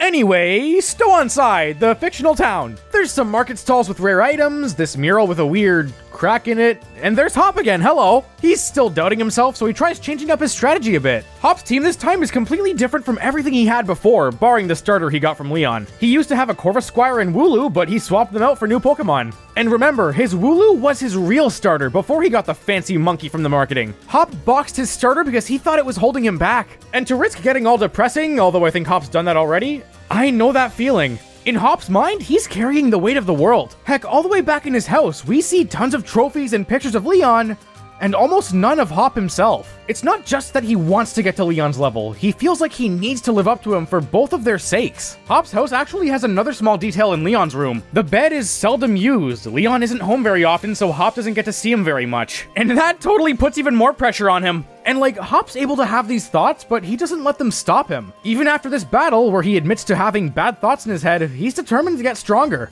But out of the way, Hop, it's gym time! Oh, that girl's back, and her Blitbug's $1 now. Neat. The gym mission this time isn't anything crazy, just navigating this course by rotating the analog stick. Have the stories of Mario's parties taught us nothing? But something more interesting about this gym is that between versions... well, I was going to say it's completely different between versions, but the gym mission is the exact same, just with different colors, and Sword has fists to hit you, while Shield has demon hands. The gym leader, though, completely swaps out between versions, with Sword having B and her fighting types, and Shield having Alistair and his ghost types. I really wish this was touched on more in-game, because it's not just another quirky version difference. It makes the gym challenge as a whole feel a bit more vast. Of course, the entire gym challenge is still the best part of the game, and I guess that's why it would be cool to learn more about it, you know? Now, as for our journey in Shield, Alistair himself has a cool design. He's shy, so he hides behind a mask. He can communicate with ghosts. Okay, so can I. But neither of those are the most important thing about the battle with him. Now, plenty of people say Sword and Shield are easy games, and while I do mostly agree, how do I say this? I lost. Alistair beat me. But I was told this game was easy! I mean, I guess I was pretty underleveled, but I can't really get why. I have been fighting trainers and wild Pokemon, so I shouldn't be this far behind. Well, I have a little theory involving the wild area. Obviously, you're encouraged to go back to the wild area every so often. A couple NPCs will talk about it, Milo tells us to check it out after getting our first badge, but we're not just given a light push to go back to the wild area. We are expected to. And the devs agree, because the wild area is supposed to be something you check back on every so often because it's ever changing. But in practice, no, nothing about this place changes aside from the weather. But regardless of why you'd come here, you're expected to level up so you don't fall behind. And maybe that's why the games felt so samey for a while with all the gyms back to back. You're supposed to go route gym, but sprinkle a bit of the wild area in there too. But ultimately, this sounds fine, right? Just level up a bit, or maybe hang behind if you want to keep the game a bit more challenging. It's nowhere near Johto levels of grinding, my lord. But the problem is, if you do want to catch up, the best way to do it is through raids. I didn't really mention it earlier, but doing max raids gives you rewards. Like one-time use TMs called TRs, berries, and the big thing, EXP candies. EXP candies are like rare candies, but instead of just a level up, they give you a fixed amount of XP. And that fixed amount can be really high. I already used some of the candies I got from the 2 raid battles I did earlier, so I did another one to prep for Alistair. A Togetic. It gave me 5 medium XP candies, which I then used on Afton, who gained 4 levels right then and there, evolved into Cinderace, and then completely swept Alistair on the retry. Side note, but Cinderace's Pyro Ball has a really great animation. Scarlet and Violet should be ashamed. The game itself isn't inherently too easy. It's just way too easy to get over-leveled. Sure, I could have divided those candies up among my party, and maybe this is all a me thing, but I shouldn't have to do a balancing act to keep the game's difficulty engaging. Moreover, raids are a core feature of not only the Weald area, but seemingly the franchise going forward if Go, this, and Scarlet and Violet are anything to go by. So I shouldn't have to ignore or sideline a core feature to make the balance feel balanced. Like, if a Pokemon game is too easy and you nuzlocke it to make it hard, that doesn't change the fact that the game is innately easy. Well, after that filler episode, we bump into Sonia, who tells us that the mural from earlier is important to the legend. What can one deduce from this? Well, not much for long, because a text box happens thanks to Bede. He's trying to destroy the mural to find wishing stars for the chairman, and... Wait, was he here earlier? There was that big gash here before we even tried the gym. I wholeheartedly do not know if that was an intentional detail, like Bede was here earlier, left, and came back, or if it's just a continuity error. The way he's talking, it seems like he's losing his mind a little... Oh, is that it? Sonia didn't even react, or... Oh. Why'd it do that? He's afraid we're trying to earn the chairman's favor. I mean, you're not wrong, but you don't have to fight us about it. He calls himself one of the elite, showing just how massive that head of his is, before Rose shows up and immediately expels him from the gym challenge for, you know, destroying a historical monument. The thing is, though, Bede thinks he's doing what's best here. He's craving Rose's approval so much that he'll try to earn it through whatever means necessary. Rose doesn't even seem mad. He's disappointed. Rose raised him, had genuine faith in him. Or manipulation. It was probably manipulation. It gets even worse when Sonia casually drops that, oh yeah, Bede's an orphan. Rose is all Bede has. Through grooming or not, Bede wanted to make him proud. And now he has nothing. But still, knowing how Bede tends to be, he'll find his way back into the spotlight even after dropping out of the race. But wait, and after everyone leaves, the mural starts crumbling because rock is weak to steel after all. Oh my god, it's the box art! Yep, those two heroes were actually Pokemon this whole time. But after dealing with them in competitive for years and buying the game, you knew that was coming. Again, it's cool how the story focuses on unraveling history that was lost to time, or in this case, quite literally covered up. I just wish it was executed a lot differently. Well, no time to dwell on that because we're in the Glimwood Tangle. This place is super neat. It's the most winding maze-like area in the whole region, but that's not saying much. A lot of that comes down to just how dark this place is, and since Flash died back in 2013, we have to use these mushrooms to light the way, which look absolutely fantastic, by the way. I also think these mushrooms are the only case in Galar of a route having a gimmick, aside from the ladders. There's nothing else like deep mud or tightrope walking. Weird. The atmosphere here is great, and part of that comes down to this place not having Pokemon in the overworld, aside from a couple Impidimp off to the side. That really helps the creepy atmosphere, the idea that anything can pop out at any moment. Who knows, there could be a Gengar lying in the darkness as we speak. As cool as the area may be, it's still pitifully short, so one double battle later and we find ourselves in Balonlia. Balonlia? Baloney. This town is the best looking place in the game. It is gorgeous. The glowing neon colors, the twisting trees, all the detail everywhere. Probably one of, if not the prettiest location in the whole series. And it must have been really straining the Switch because there's only 2 houses here. Yep, the best looking place in the game, and there's 2 houses, a Pokemon Center, and a gym. This is what the layout looks like. This place is nothing. It deserved so much better. Oh, hey Marnie, it's been a while. No, genuinely, where does she go? Hello again, Dottler girl. This gym's mission is apparently very serious, so... What, you want me to bring out Landorus Therian? Go get Incineroar already? No, this is a quiz, or more accurately, an audition. And that's actually a pretty cool historical reference because Bologna is based on the town of Stratford upon Avon. And that's where William Shakespeare came from, therefore it's like we're auditioning for a play. Opal, the current gym leader, is old and she's looking for a successor. During the trainer battles, you'll be asked a handful of questions, kind of like an interview. And depending on your answer, your stats will either go up or down. Of course, since this isn't my first rodeo, I got everything right. I mean, it's because I am smart. You even get asked questions during the battle with Opal herself, too. How old am I? Here, I'll butter her up and say 16. Maybe earn myself some Werthers. On replays, pretty much all the challenge is gone since you know all the joke questions by then, but it's still a fun time regardless. I love her Dynamax animation, too. It's so cartoony. Well, we didn't qualify to become the next fairy gym leader. Not like we could, we're stuck in this ugly non-pink uniform. And according to the map, there's no way to go but back. Well, Opal needs to go to Hammerlock too, so we grab a flying taxi together. Or not. No one mentions the flying taxi and it just fades to black, so... You think Opal was climbing the ladders on the way back? Oh yeah, that thing with Bede happened. He wants to convince the chairman to let him compete again, but... Bede, buddy, you deserve better than that. And it seems Opal agrees. She comments about how in-depth he is. Like, Bede's not only in-depth, he's also pink!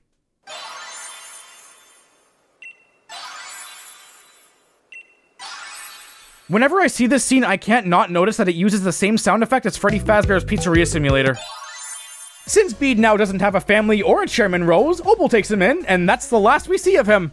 No, really. In the main story, before the post-game, we don't see Bede again until one last battle during the championship bracket. Having some of his development happen off-screen isn't bad, it makes his comeback a lot more impactful, but we still have 3 badges left, and Bede won't be there for any of it. It's also worth noting that across the entire game, Bede and Marnie are only on screen at the same time twice. The first time before the opening ceremony where they're on opposite ends of the room, and the cutscene right before the credits roll. It really feels like they're fighting for screen time, with Marnie only appearing like 3 times before this, and with Bede leaving, only now does our Team Yell arc start to kind of kick in. Well, none of that stops us from heading east, because Sonia stops us instead. Oh no, not again. It seems like it came from the gym and/or power plant. Leon rushes in and tells us that Rose is testing something, and apparently it could cause Pokemon to Dynamax at random within the city. That doesn't sound ideal, so we're ready to spring into action and... Oh, Leon and Sonia handle it. So you know how way back in the Slumbering Weald I said that Leon coming to save us was a bit of a red flag? Yeah, well, this is that again. I've mentioned a few times how the progression feels like gym, route, back to back. Well, this might have broke it up at least a little. You know, like checking Valley Windworks in Sinnoh or the Lake of Rage in Johto. But unlike those cases, we do know something mysterious is going on, but we're not allowed to investigate it. And this isn't even the worst case of that. We'll see the worst case of that. Hop seems to be in better spirits, so we meet him on Route 7, beat him, and go on our merry way. Though it is worth noting he's still using his team without the Wooloo, so he's not 100% yet. His eyes are still on the champion spot though, but not just that anymore. Hop's goal isn't just to become champion, it's specifically to prove himself and defeat Leon. He even expands on how he looked up to Leon when he was younger, seeing him as a shining star. It's a really sweet scene that admittedly kind of comes out of nowhere. Like before, Hop was just kind of coasting along. Hell, even back in the wild area, Bede states that Hop doesn't really have his own thing going on or any sort of goal for himself. And here he is with that goal after just another random battle. Again, it's not a bad moment, but it deserves a lot more impact than it's given. Route 7 is pretty much just an intersection between Routes 8 and 9, so that was Route 7, folks. Give it a round of applause.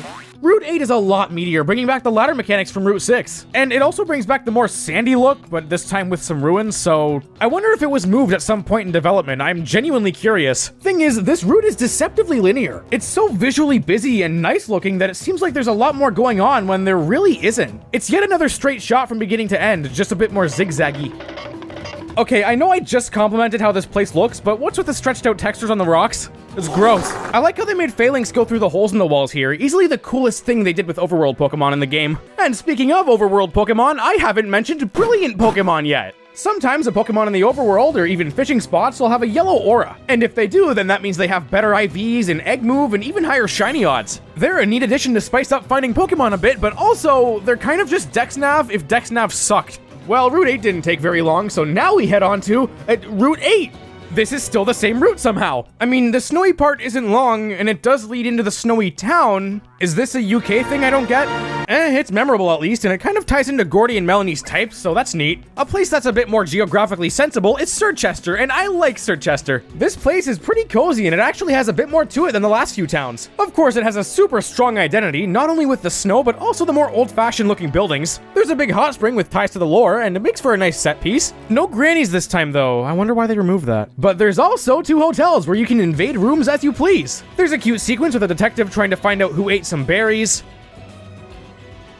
Some guy with a lot of Pikachu, and this is where we find the Game Freak staff this time around. The director, he of course gives you the shiny charm after you finish the dex, but even just by visiting him as we are now, he gives us the catching charm, increasing our chances of a critical catch. There's even a secret battle here with Shigeki Morimoto after you beat the champion, which is great because this game needs all the post-game content it can get. The gym's still the priority for now though, and Hop thought so too because he battled and lost. He says he's just trying to copy Leon's strategy when he should have been himself the whole time. He may have found his own goal, but he still can't separate himself from other people. I'm telling you, one of the best characters in the franchise. This gym, just like the one in Stow on Side, is different between the 2 versions, with sword fighting Gordy and his rock types, and shield fighting Melanie and her ice types.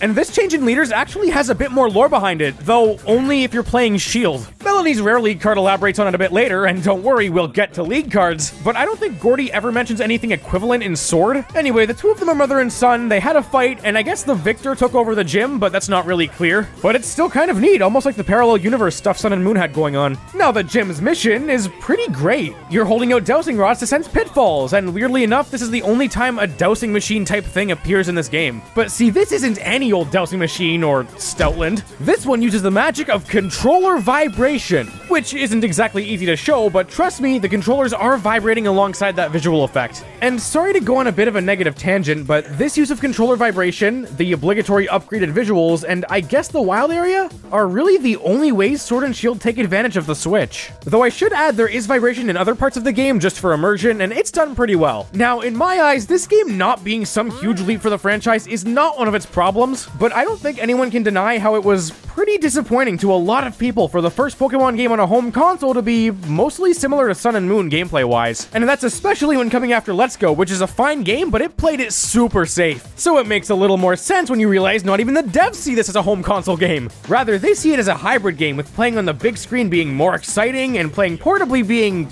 convenient. That's not a game design philosophy, that's the Nintendo Switch. Sure, that quote ultimately doesn't mean much, but I would not be surprised if it did influence their direction, even if in a minor way. Well, mission complete, and it's time to face Melanie. Her battle was pretty easy. I didn't struggle like I did with Alistair, but Afton did get frozen, so I contemplated quitting right then and there. Well, we're done here, so time to step outside, and Sonia! We're going to a restaurant to celebrate, and I guess that makes up for the whole seafood debacle. I'm surprised though, usually Sonia wants to discuss Galar lore, which makes it mighty convenient that this restaurant has another tapestry revealing out of nowhere that Bob was the bringer of the darkest day. Okay, but really, how did this end up here, and more importantly, how did nobody notice? That's like, I don't know, you found Walt Disney's frozen head in a Wendy's. It might actually be there too, have you checked? So this tapestry reveals the final part of the legend, that the two Pokemon that saved the world way back when are asleep right now. But as Hop and I point out, no, they're back in the Slumbering Weald. Sonia's excited for us too, so we're going to discuss it over a meal. There, I finally got my meal, suck it, Rose. But that's not all for our history discussion. We get to learn more than one new piece of information this time, hooray! Sirchester's Hot Spring is apparently the place where the two heroes recovered after battle. And then Sonia says, who exactly were the heroes that bathed here? Was this a translation error? Is she saying that line vaguely on purpose? We know who the heroes are, that's what we've been discovering. I'm genuinely asking, am I missing something here, or is this just a screw up on their end? Oh, and Hop wants to battle now, okay. I mean, he did warn us back on Route 7. And it looks like he's finally settled on a team with his Wooloo back and all grown up now. And you know what? You put up a decent fight, good going, Hop. We're on to our second to last route, Route 9. But before we can really sink our teeth into it, we bump into Team Yell again. Man, these guys have positively zero presence. It's the first time we're seeing them since Route 6, and the second to last time that they're the antagonists, and it's still just the two grunts harassing someone. Look, I understand that, spoilers, they're not the main villains, but they're still the evil team for the majority of the game, and they don't accomplish that well at all. But never mind that, it's the bike guy again. Team Yell says they're busy cheering on Dreadnought. You know what, it deserves that kind of support. But I also deserve to pass, so I guess this scene serves to humanize them a bit more, with them wanting to steal the guy's bike just to get back to their town of Spikemuth, but I ask this in the least sarcastic way I can, why should I care? Well, the league cards might have an answer. We're almost there, trust me. And as thanks, we get the Rotom bike. Again.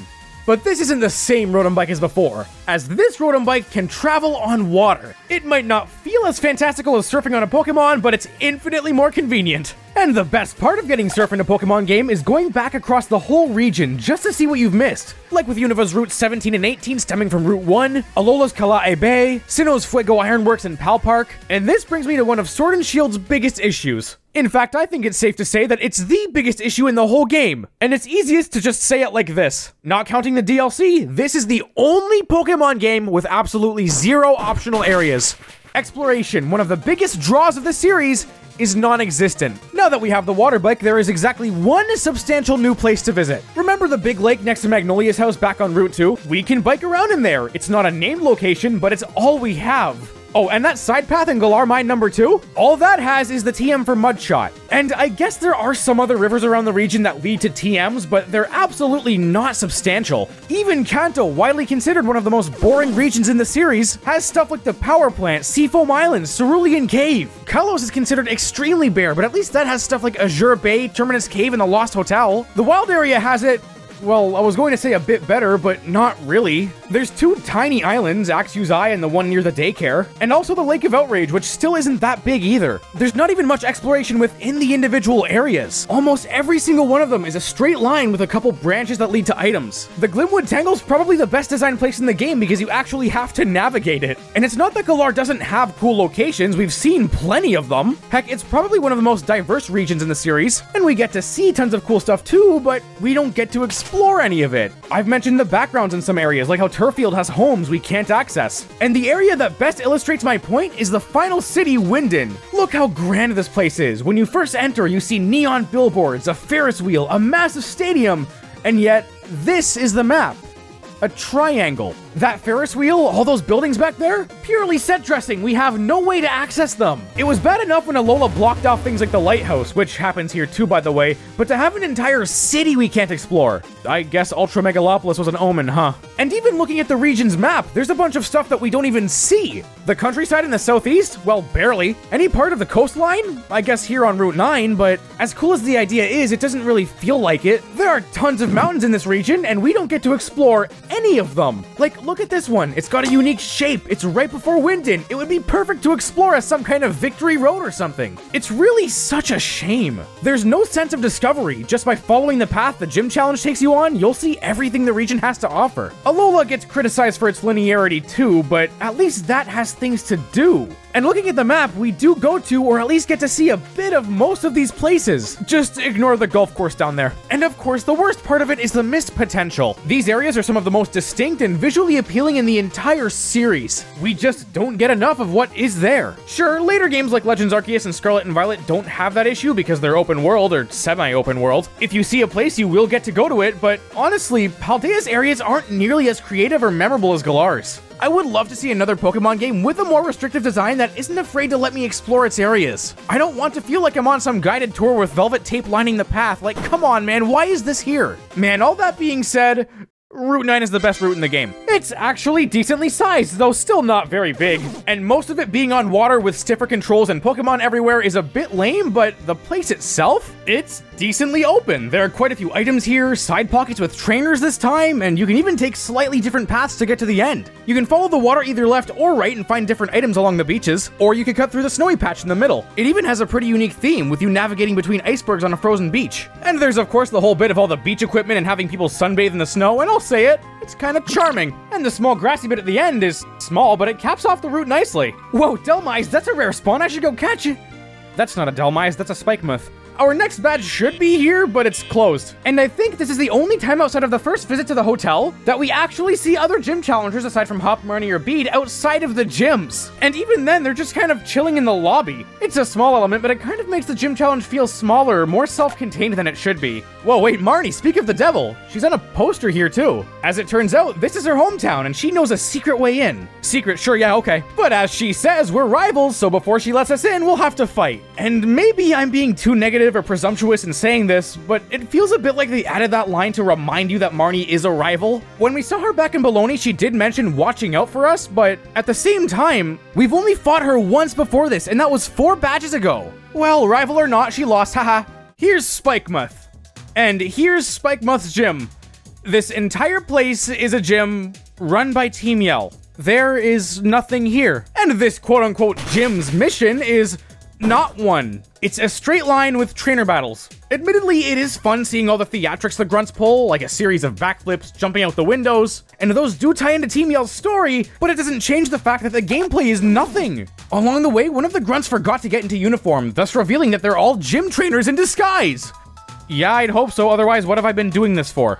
It's a charming and decently funny moment, sure, but they're trying to treat it like some big reveal, so it starts to make me question what the point of it was. The concept of one evil or more sketchy gym is great. They just don't do anything with it. We end up seeing Marnie giving the trainers what for, with them apparently being responsible for locking up the city in order to help her win. This is like the biggest thing Team Yell does in the game, and even then, it's still tied to the gym challenge. These games are completely allergic to variety, I swear. But now, here we are, in front of the mysterious Spikemuth gym leader. Or he would be mysterious if Marnie hadn't given us his league card before we started the gym, Why couldn't this wait until after we saw him? It makes that whole mysterious missing gym leader bit from the start of the game completely pointless. But that doesn't matter right now because here we are, folks, right in front of the most infamous moment in Pokemon Sword and Shield.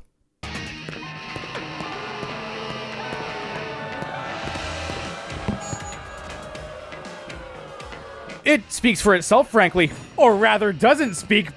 Piers is animated pretty well, but him just mouthing nothing into the microphone looks really bad. And it's made worse since you can still hear the crowd and his mic's feedback. Why is this scene in here at all? Luckily, Piers' character is miles better than his singing ability. Although he doesn't seem to think so. Come on, man, cheer up. We actually can't Dynamax here in Spikemuth since there's no power spot and a ceiling, so it's time for a good old-fashioned battle. Piers' fight is actually pretty unique, even beyond no Dynamaxing. He has a unique battle theme, and that sounds really good. In fact, I haven't really been mentioning it, but all the music in this game's pretty great. Remember how this game brought back the in-battle dialogue? Well, Piers takes full advantage of that, having a line for each of his Pokemon he sends out, and it really makes you feel the connection he has with them. Though calling out that Skuntank has Sucker Punch isn't a great call, Piers. Well, didn't stop me from getting hit by it. His Ace Obstagoon even has max EVs in defense and HP, so it's a bit tankier than you'd expect. Well, we wrap up, and as it turns out, Marnie was watching the whole battle. Piers wants her to replace him as the gym leader, but she gives him some words of encouragement and reminds him that that won't be possible when she's champion. It's a sweet moment and a nice bit of characterization for the both of them. And speaking of Marnie and characterization, and Team Yell in general, it's about time we get around to them. And yeah, without the hidden context, their story is terrible. So where do you find this context? Well, in the League cards. These things are actually pretty cool. They're not really collectibles since you automatically get most of them just by playing the game, with only a very select few, usually the rare variants, being more secretive. They work really well thematically. They're sports cards with really nice and expressive renders on the front. Oh heavens. And some info about the character on the back. I've mentioned this character info a couple times already, and usually it's just some pretty nice supplemental stuff. They reveal a couple neat elements like how Sonia and Nessa are childhood friends. Some info enhances characters like with Melanie's backstory and Peony's...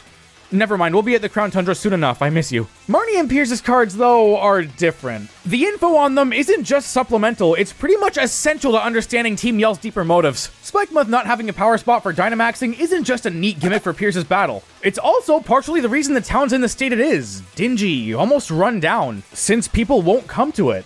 And Marnie's reason for doing the gym challenge is to give Spikemuth the attention it so desperately needs, to hopefully end up increasing tourism and revitalizing it. And the reason Team Yell are trying to get her to the champion spot through any means necessary is to save their town. Moreover, Piers puts a lot of it on himself, feeling that he's the reason nobody comes to the town. See how that ties everything together a lot more nicely? It makes Marnie an infinitely more meaningful character. It actually adds depth to Team Yell beyond just being troublemakers. It even recontextualizes some things, like the stunts they did in their gym. Those could be pretty eye-catching and they could draw in some tourists. And while some parts of the story are hinted at in some dialogue, it tends to be so astoundingly vague that I don't think you'd get what it means unless you already know the plot. And I guess this opens up a whole new discussion about Pokemon fans not reading, and don't get me wrong, they don't.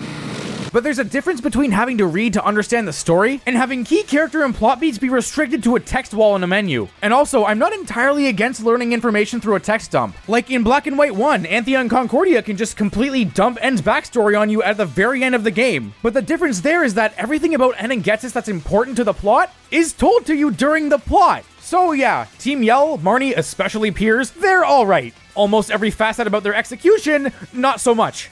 And that's it for this storyline, but the energy hasn't died down just yet. Something bad's happening! And you know it's bad because the Kaboom text box is back. Whoa, Leon's here! And he's gone to go deal with whatever's going on. He runs off into the tunnel, but we're not just going to stand here. We had like 3 Kabooms there. This is dire! We push past the crowd and Hop's here too. Apparently Pokemon are Dynamaxing left and right. Huh, that sounds like what Rose was doing earlier. So there's no time to waste. Come on, Hop, let's... Oh. A JPEG. Leon handled it. We've been doing nothing but fighting gyms back-to-back for hours now. No evil hideouts to raid, no weird things we get to investigate, and when something intense does happen, we don't get to see it. I've already mentioned it countless times, but there's another massive flaw beyond just the exploration. This game's pacing is abysmal. It was pretty great at the beginning. Lots of stuff was happening. We spent quite a while gearing up for the gym challenge. Things were escalating. We were building up to stuff. But then it fell straight into the root gym cycle. Maybe the occasional battle with Hop. Sometimes Sonia will talk about lore. It gets genuinely tiring when nothing's shaking up the format at all. And the worst thing is, there are chances in the plot to do that. Things do happen, but Leon always handles them. Luckily though, this does improve a lot around the end of the game. In fact, I'd call the climax one of the best in the series. Now that doesn't fix the other 20 hours, but not all hope is lost. My patience is though. Whatever, we have one more badge to go, and there's not even a route in between this one. We're right back in Hammerlock, okay. Oh, hey Sonia, hey Leon, did you have fun? At the very least, we've established a looming threat now, since the red Dynamax light could reappear at any moment.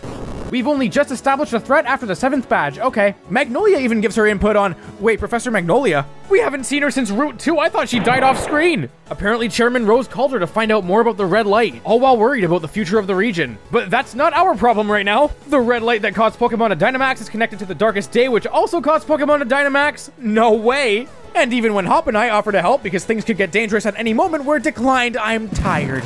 Time for our battle with Raihan, but not after the gym mission, of course, which feels like it was kind of tacked on last minute. At least we got to see Dollar Girl again. So we head back to the vault, remember that place? And just battle 3 trainers. That's the final gym mission. Sure, the atmosphere is decently imposing, but that's not a strength of this gym, because we're not in the gym. At the very, very least, we do fight them in double battles, and they each set up a different weather condition. Not that it matters, since they only have 2 Pokemon each. Raihan, though, he does put up a fight. And despite being the Dragon-type leader, his team is more so a general Sandstorm strategy, actually making for a pretty engaging fight. I adore his animations, too. The way he takes a selfie when he Gigantamaxes his Duraludon, I love it. His phone even emotes when he loses, it's great. Well, that's it. The finals are in sight for us. Another quick talk with Magnolia and Sonia. Blah, blah, blah, we don't know the secrets of Dynamaxing, and then she says we don't know who the heroes were. Am I the one missing something here? We established this! Anyway, Sonia gets Magnolia's lab coat now. Cool. There's actually a crowd here cheering us on after our big achievement. It's nice. This game's weird like that. Great details in some places, like this isn't the first time a crowd's shown up to cheer for us, but then no detail in others.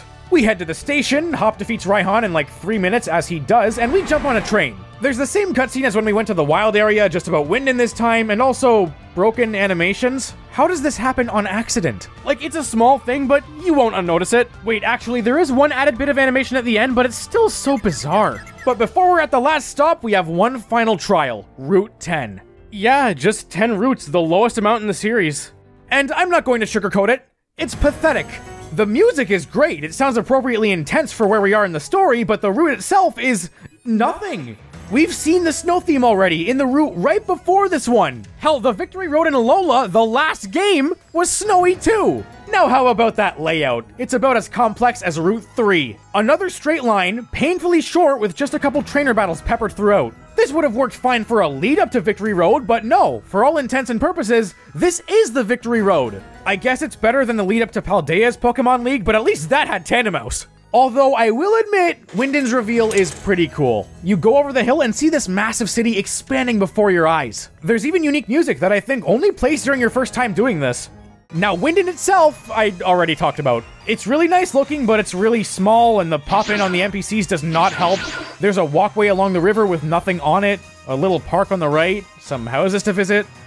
Yeah, I guess the battle tower goes here in the post-game? Wait, spoilers! Well, right now, we're here for just one thing. The semifinals with the other gym challengers. Whoa, Dollar Lady's finally become Orbeetle Lady. She's such a small but nice inclusion. I love how she goes from if you beat Milo, I'll remember your name, to actively being our fan. Marnie's even here, psyching herself up. And Hop at least mentions Beat, so it's kind of like him and Marnie are in the same room again. One ESPN transition later, and it's time, with Marnie up first. She says there's been a lot between us, and on one hand, Yuri win. But on the other hand, no, you showed up like 4 times.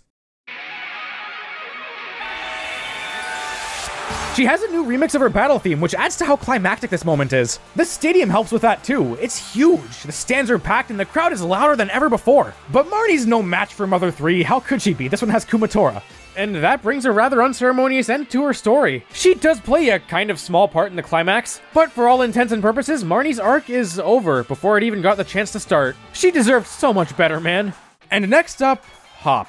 We've traveled all this way together and everything's getting decided here and now. He's not as energetic this time either. He's locking in with a pat on the face and a brand new battle theme that's... oh, it's so good. A fantastic remix of his old one, really displaying how far he's come. He's still not much of a challenge though. And of course, it ends how it began, Scorbunny versus Grookey. I love how he stumbles while Dynamaxing his Pokemon, showing that this is still the same old Hop after all this time. Actually, that sounds kind of malicious. What if he fell over?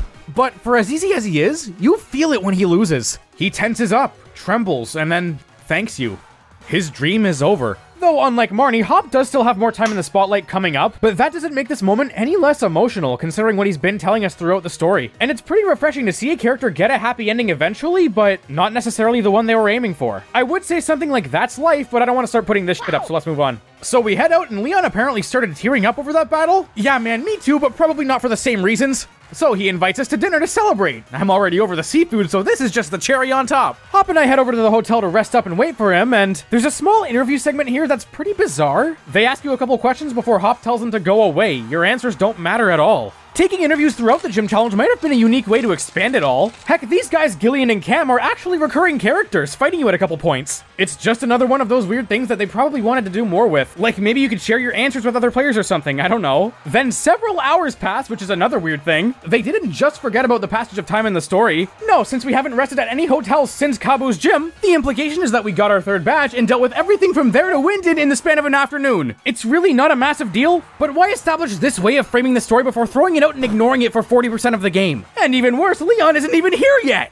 Then Piers shows up, and this is when the story gets really weird. Not totally bad necessarily, but it feels like there's a lot missing here. Like, this entire upcoming section feels like it's placed out of order. According to Piers, Leon's headed to Rose Tower, Chairman Rose's tower. Okay, that's not surprising. They've had meetings before, but Piers makes this face and wants to have fun? And Hop wants to cause a ruckus? I have been kind of skimming over story scenes while talking about them, but I'm not leaving anything out here. It escalates just like that. See, we the players know that Rose is shady, like the game's been out for 5 years. He's the bad guy, whoop-de-doo. But Piers and Hop don't, so they're just risking their own livelihoods. And in Hop's case, he's risking Leon's too. You could argue Piers is doing it because he's mad about how Rose handled the Spike-Myth situation, but the moment still comes completely out of left field. Oleana's even outside saying pretty much exactly that. They're in a meeting, don't bother them. And then she makes a game out of it by having us track down a staff member holding a key to the tower. She says it's because Rose likes games, and I guess that shows her undying dedication to Rose, but why like this? Well, at least this is a neat little mission. We have to find the staff member with the black sunglasses, which is a pain with the pop-in, and also, this is how I was playing the game. Each time we find him, we do battle. Who would have guessed? I like this stupid finger wag. Who does he think he is? Now, these battles actually have a unique gimmick with Marnie and Team Yell cheering you on to boost your stats. This would be kind of cool if it mattered even remotely. So you have to find him 3 times, and each time he only has 2 Pokemon, and it's stuff like Durant and Pharaoh Seed, so the buffs don't matter. You're going to win anyway. This would have been a cool mechanic if it was used in a more climactic moment. Him hiding in the telephone box is a good bit. On my first playthrough, it took me like half an hour to find him. I probably should have kept that to myself. Eventually, he ends up running into the train station, blending in with 3 conveniently placed clones. But luckily, Piers is here, and since he's so awesome, everyone rushes down to see his performance. And amidst the chaos, we get ourselves the key. And I could say something like, how did Marnie get the key if she's just standing there? But I'm far more distracted by the text box being at the top of the screen. It doesn't do that very often. We find ourselves at the foot of Rose Tower, where Marnie and Piers split off. So it's up to Hop and I to save the day, I guess? Reminder, all Hop and I know is that Leon's in a meeting. Well, at least the atmosphere in the lobby's pretty foreboding. I like it. Shout out to the receptionist who flat out doesn't care. We're not getting in that easily though, of course. We're caught by the staff and the music shifts into, I don't know what to call this. It's like cheerful, almost sounding like an anime opening. And Rose Tower isn't really much of anything. It's just multi-battles with Hop back to back until you get to the top. He even heals your team after every battle, so there's no sense of tension or stakes. Not that there were stakes to begin with, because there's no threat here. What are we doing? Imagine if this was like a Silphco thing, a proper dungeon, I don't know. Silphco blows chunks, but at least it would have been a bit more impactful. So we make it to the top and... Hey, Oleana. Look, I'm not in the mood for this right now, so can we... Oh, never mind. She finally snaps, absolutely refusing to let us interrupt the meeting. She also says that beating us would leave Leon with no one left to battle, thus making him more susceptible to Rose's propaganda. Now, not only does this imply she's going to kill us, but also, no, we're not the only people in the semifinals. Again, this whole segment just seems completely out of place. So we battle, and Oleana's team is actually a pretty cool case of storytelling through, well, a team. She uses 4 Pokemon that could be regarded as beautiful to some individuals, Frostlass, Serena, Salazzle, and Milotic, before ending off with Garbodor, showing her true obsessive, rotten personality beneath all that. Alternatively, Trubbish was her first Pokemon, so maybe she sees beauty in it, or she keeps it as a reminder of her upbringing. I don't know which one's more true because Oleana's backstory is never said in-game, only in the Twilight Wings web series. I guess there's this one line of dialogue, so make of that what you will? Like, I'm not saying Twilight Wings isn't canon, I just don't know what the original intent was. Whatever, she's defeated. And we found Leon and Rose. They were nowhere to be seen during that battle, but whatever. We get a gorgeous hand-drawn cutscene of Rose explaining his plans. I wish they did more of these. This is great. Although they probably just couldn't make the scene work in engine. They're not agreeing. And we learn that in 1,000 years, Galar will be out of energy. And this is really getting to Rose. 6-year-old me when I learned the sun would explode in a billion years. We don't quite know what he's doing, probably in relation to those experiments from earlier. So we rescue Leon, I guess, and head off to dinner. It's like 10 p.m. I don't want it anymore. But not before Rose steps aside and ominously says he's going to change the course of history. Whatever happened to this guy? He was nice. I miss this guy. It's finally time for the finals, and every gym leader is here ready to partake in the tournament. The finals are essentially this game's replacement for the Elite Four. And while some people might be disappointed we're not fighting 4 new trainers, in the context of Galar and the gym challenge, this is probably the best outcome. But right before we can start the bracket, Pete comes back. And Opal turned him gay? Gayer? He acts a little bit softer now, but he's still the same beat at heart, crashing a major sporting event just to get back at us, even staking his future as a Pokemon trainer on it. So naturally, we fight. For whatever reason, he doesn't get a new theme like Hop and Marnie did, even though he probably deserves it more. Like, he doesn't even use the same types anymore. But going from Psychic to Fairy didn't make him any stronger, and my Hatterene finishes off his Hatterene because mine's named Gidagadi and his isn't. Well, that should have been it for Bede, but after some encouraging words from the crowd, he, as the stubborn guy he is, just can't help but keep going as the new Fairy-type gym leader, thus closing out his arc. It's a pretty nice conclusion for a pretty great character. Bede's moved away from being Rose's underling to make himself a new place in the world. And a subtle, possibly unintentional, but very neat detail, Bede's new Fairy-type is weak to Steel-type, the type that Macrocosmos specializes in. He's finally distanced himself from the people that would end up hurting him. Damn, man, should have saved some of that development for Marnie. Now, after we were so rudely interrupted, it's time for the actual finals in the form of this bracket. The gym leaders you face are the same every playthrough, but during the post-game, they're completely random. It's a pretty cool way to do Elite Four rematches. First up is Nessa. These battles have a new remix of the gym leader theme, complete with all the different phases too. And as with Hop and Marnie's new tracks, a new version of a song you've been hearing throughout the game is a great way to make this feel climactic. Next is Alistair, or B if you have Sword, and he's not as tough this time around, so we beat him without much of a struggle. And last, Raihan. He beats Piers in the bracket, probably because Piers refuses to Dynamax. You know what, Piers, I respect it. Raihan's team this time is strangely way less cohesive, which kinda stinks. I get we're doing a single battle this time, but instead of going for a Sandstorm strategy, he tries to use Sun, Rain, and Sandstorm, and it's just not very challenging. Well, we did it. Hop comes in to cheer us on for the fight with the unbeatable champion. The air is tense, our Pokemon are ready, our entire journey's flashing before our eyes. And wait, isn't there a plot point we haven't resolved yet? Hey, there he is! Chairman Rose finally reveals his plan. To save Galar's future, he's bringing about the darkest day. And thanks to the sheer amount of Dynamax energy he's hoarding, power spots start erupting across the region, spewing Dynamax energy and forcing Pokemon to grow big. That's not good. And this entire scene is why Rose is a meme. He's interrupting the biggest match in the region to announce that he's bringing about the apocalypse to solve a problem that won't be a problem for another 1,000 years. It really is just that one element that makes Rose completely fall apart as a character. He is shown to be capable of being kind sometimes, and he does seem to genuinely care about the region and its inhabitants, at least a little bit, even if sometimes he goes a bit far. And like, bringing about the darkest day isn't something he does for his own gain. This isn't a Lysander who's trying to make a world with only Team Flare, or even Giovanni who's just making money. You could say he's doing it for the sake of Macrocosmos, but there's really nothing hinting towards that. He could have been an interesting villain, but the energy crisis being 1,000 years from now just makes him seem stupid. Like, even Leon calls him out on it. I don't want to try and rewrite the story or anything, but I can't help but imagine it would have been maybe a bit better if the crisis was, say, 5 years in the future. That would have made it a lot more of a moral dilemma. We could better understand Rose's side of the argument. There could even be some cheesy moment like, we don't need to summon the darkest day to save the region, we just need to work together. Anyway, as for the story that's actually in the game, we get the hell out of there. The darkest day has already begun, and Leon runs off to confront Rose. Hop and I, though, we actually get to do something. We call back to the history Sonia learned with us. We know how the heroes stopped the darkest day, we know we saw them, and we know we're heading back to the Slumbering Weald to find them again. Honestly, this is a pretty nice way of tying everything in the story together. The gym challenge and the lore finally meet, and we're heading back to where we were at the very beginning. With a final send-off from Sonia and her mom, which just uses the normal music for Postwick, which feels odd considering the circumstances, we dive back into the Weald. We pass through the area we did before, but before long, we come across a brand new area with stronger Pokemon and more paths to choose. Again, since this is Sword and Shield's area design, none of these are very substantial, but they look really nice though. There's one that leads to a river. There's one that passes over the river. We crawl under and through fallen, decayed trees. Before long, the fog starts to get worse. Right before Hop and I see it again. The Pokemon from the beginning alongside their sister too. Yeah, according to the Pokédex, Zacian's female.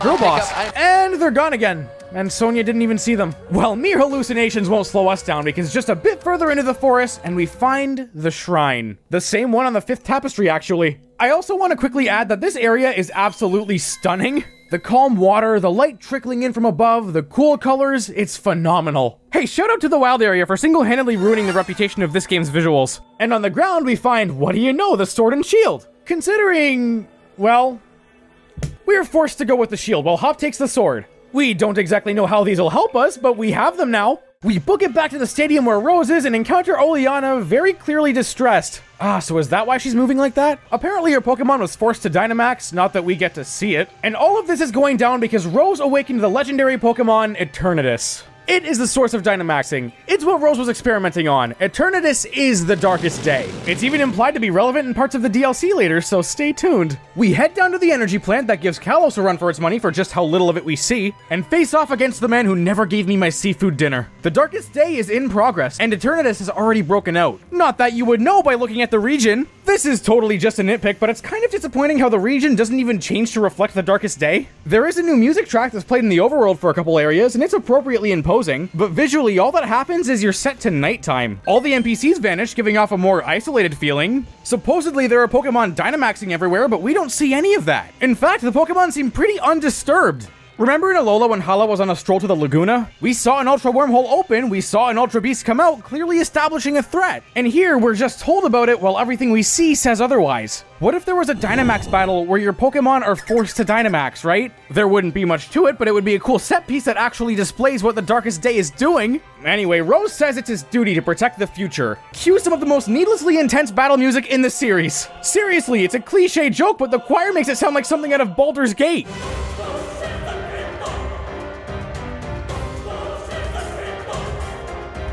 His animations here too are interesting. He's not angry, he's not intense. At the start of the battle, he grasps his Ultra Ball tightly in hopes. He knows he's weaker than you, but he's determined to see his goals through to the end. And if it makes him feel any better, his team put up a pretty decent fight since my team isn't great at dealing with steel types. And when he's done, he's done. Rose congratulates us. He apologizes for what's happening, despite in his mind thinking it was the right choice. He could have been such a good character, why was he stuck in Sword and Shield?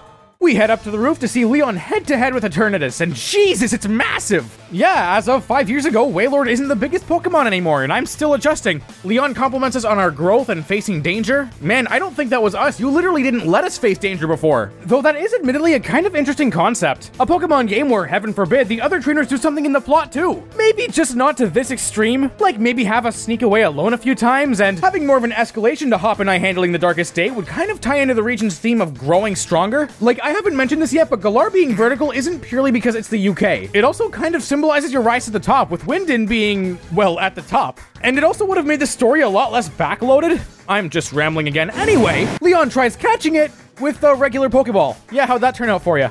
The explosion knocks Leon out, so it's our time to shine. Eternatus doesn't put up too much of a fight, but it still feels intense, mostly from the music. The tempo goes up and down, kind of like Unova's legendary battle theme. Kind of sounds otherworldly, you know? After we beat it, it gets mad. It shoots up into the clouds, debris starts hovering around us, and we see it. The Pokemon we will never get to use. Meet Eternamax Eternatus. Eternatus' true form, and also the model for the Dynamax logo. We're thrust straight into a raid battle where Hopstubble and Afton can't even move. Well, we did pick up the Sword and Shield from earlier, so all we can do is hold them to the sky and...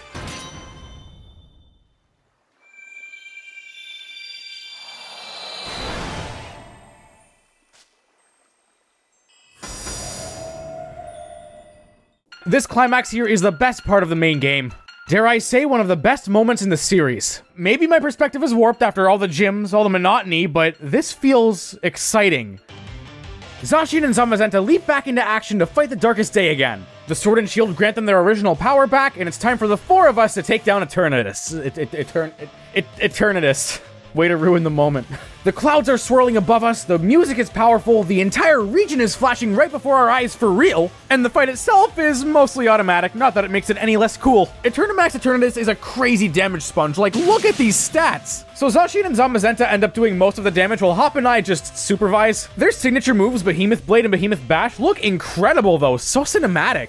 Though I will point out a somewhat weird bit, raid battles typically have 4 trainers, not dogs. So wouldn't this moment have worked better if Marnie and Bede were here too? sorry, it's just such an obvious thing. I don't know why they didn't do it. This card is a lie. These people are not friends. After holding out for just long enough, we're given the chance to catch it. Or rather, we're forced to catch it. So with one Premier Ball, we suck Eternatus right in. The sky clears and the dogs head off, probably to die again. It's been 3 days, but we still have unfinished business with Leon, so we're not off scot-free quite yet. Damn. People tended not to like that part in Pokemon games, how in most of them, the climax happens, and then there's still the run through Victory Road and the Elite Four to go before you're really done. And it's kind of funny how Scarlet and Violet and Black and White are regarded as some of the best stories in the series, and they both end with an actual finale. And as for Sword and Shield, even though it ends with a champion battle after the threat's been dealt with, it's not only immediately after, but the gym challenge is also actually relevant to the story this time around. Apparently Rose turned himself in after all that, and that's cool. We say one last hello to Orbeetle Girl and head on in. The region is saved, everyone's watching, so as Nimona would say, let's battle our hearts out.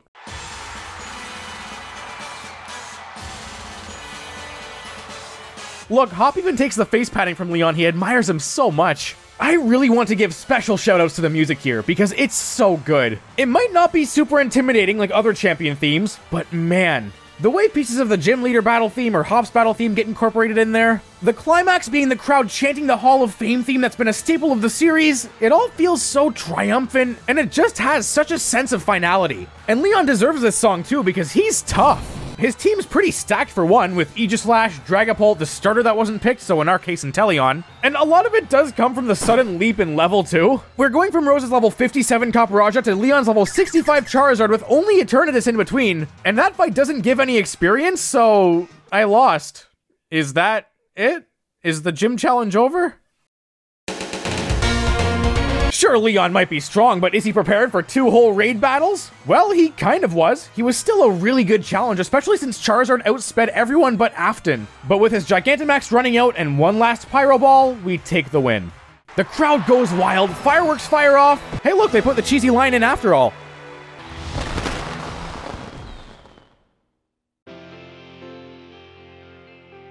And that's Pokemon Sword and Shield. Oh hey, a mouse cursor. Plus all the fictional company logos at the end of the credits, that's pretty cute. You know, after all is said and done, these games really are— oh wait, there's a post-game too!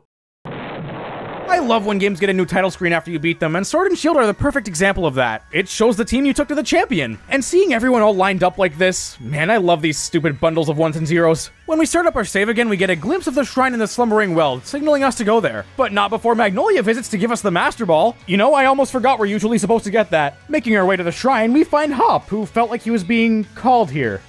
Don't say uncanny Hop. He wants to see just how strong we've gotten for one last battle, even though there's still a battle with him after this. Oops. He still has Pincurchin on his team though, so I'm not sure what his game plan was there. Then Sonia comes in and makes a big show about being the professor now. For the longest time I misremembered thinking she became the professor in the scene where she got her lab coat, but it actually wasn't confirmed in the plot until now, so good for Sonia. A good conclusion to her subtle but still pretty nice character arc. She even wrote a book that reappears in Scarlet and Violet, would you look at that? And she also reminds Hop and I to put the historic relics back because we've just kind of had them in our pocket for the last 4 days. So before any divine retribution, boom, there.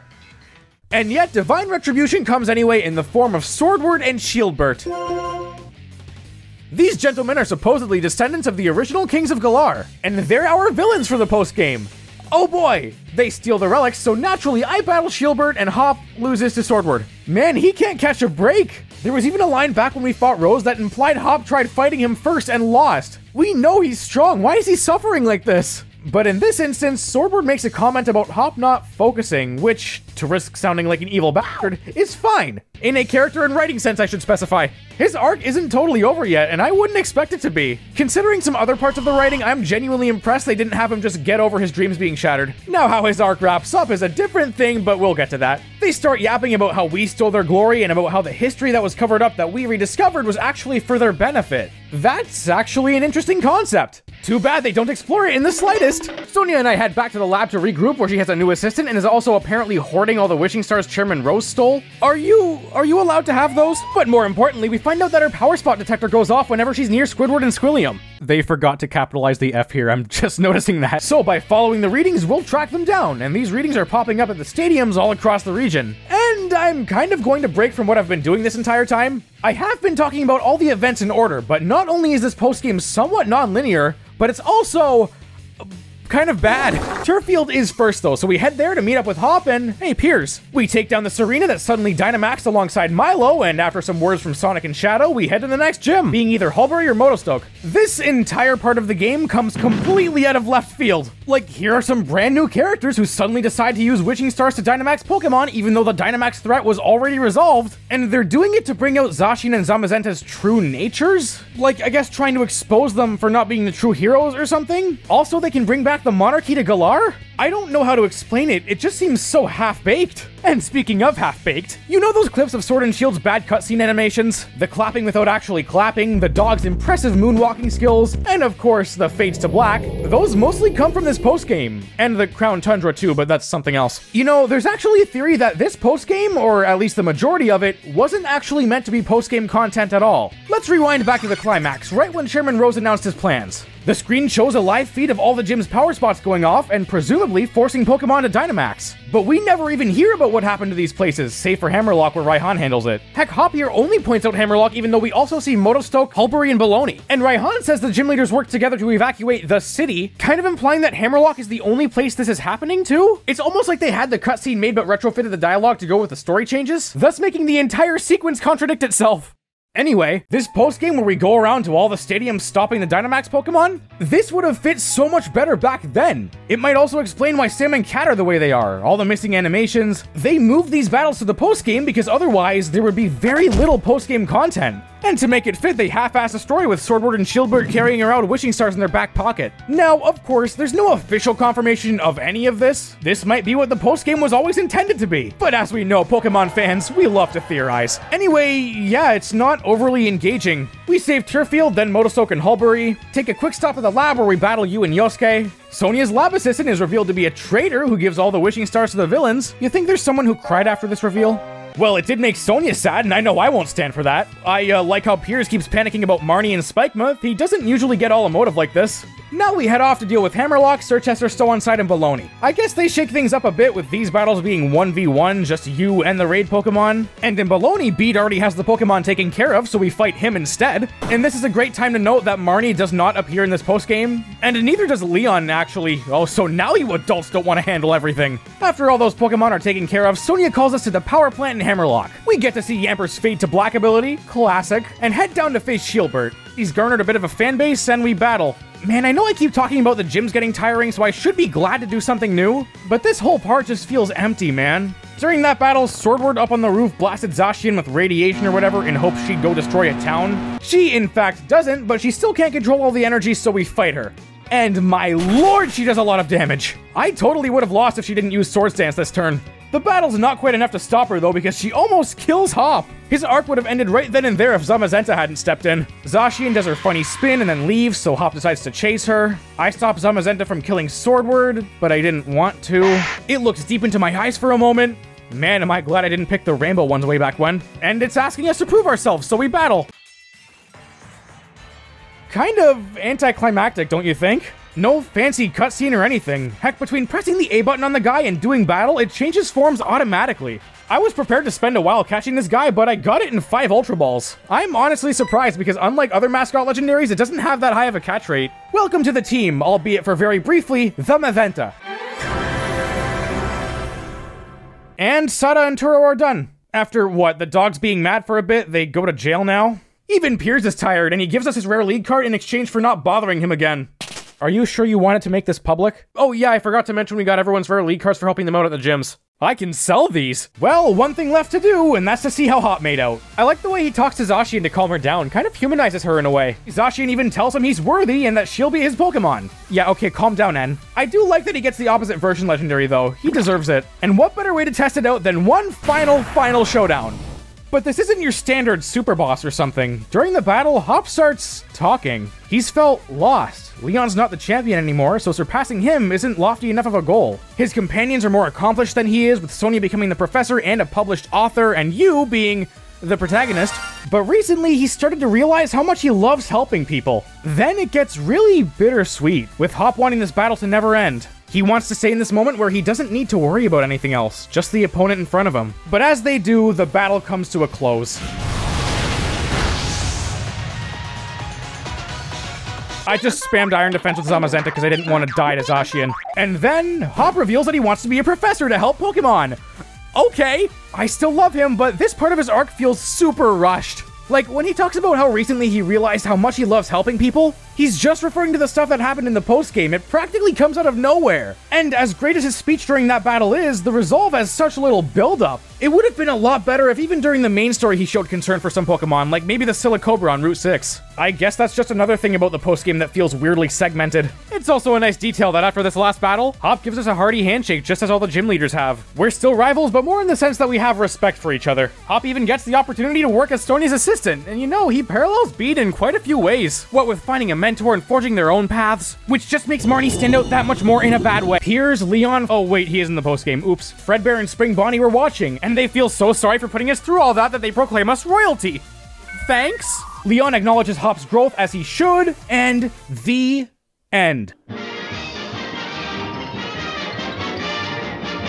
There's still a bit of extra stuff to do, like there's the battle tower where Rose Tower used to be. I guess this could be considered Galar's only optional area. You get a free type null here and even get to rematch Leon paired with music from the one and only Toby Fox of Y2K fame. Back at Hop's house, there's a free Charmander from Leon, and of course, I named him Leon too. You can find Oleana in the first Galar mine doing community service where she gives you Rose's rare league card. There's a rematch with Marnie in Spikemuth, and she has a secret scene at the Badoo drop-in trying to practice her smile, which is kinda cute. This game has its own Ghost Girl side quest, which was available earlier. A little girl in Hammerlock asks you to deliver a letter to Baloney, where the recipient, an old man, implies that she died young from an illness. It's a pretty sad detail. Is that a Reaper cloth? In Hallberry, the band from the credits shows up next to the lighthouse. Yeah, of course I'd like to see them perform.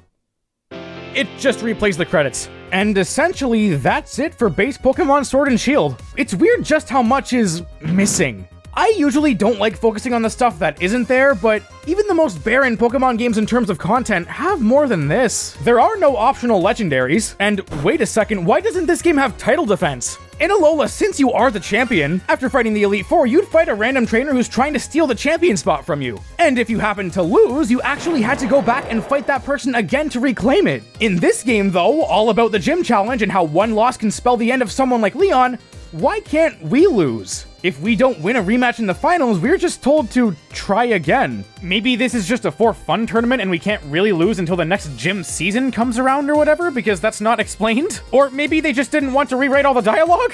These games really are tough. They are the definition of high highs and low lows. But those lows are so deep that they really do bring the whole game down. Pokemon games thrive on exploration, so it's still baffling that this game has so little, especially with a semi-open world area. The story has great concepts and sometimes good execution, but it also feels like it's holding itself back. And I can't stress this enough. The pacing is so draining. The gyms themselves are the best they've ever been and probably ever will be again, but doing them back to back with no breaks isn't fun. Now the battles are still fine and they probably look the best they ever have. Catching them all is still a fun time, and some of these characters are phenomenal, but so much else about it feels pretty half-baked. The game just seems to have a weird lack of polish, like with the pop-in, the world around you freezing when you're on a ladder, the times where the story contradicts itself and flat out makes no sense. And I didn't mention this yet, but if you talk to your mom after the darkest day but before beating Leon, she'll call you the champion even though you're not. Sure, that's a small thing that no one will ever notice, but things like that kind of add up. Like, there's no confirmation of it, but this game really reeks of development issues. Remember way back at the start when I said that overworld encounters were added because people liked them in Let's Go? Well, that was directly said by Shigeru Omori, thus meaning they had less than a year to put overworld encounters in. And it actually shows because overworld encounter Pokemon always have a 50-50 gender ratio instead of what they're supposed to have. And that also means their original vision of the wild area didn't have overworld Pokemon? That just sounds miserable. Plus, there's of course the dex cut and no option to turn off the EXP share. Even if I like the EXP share in the game is pretty well balanced around it, it's more restrictive for no reason.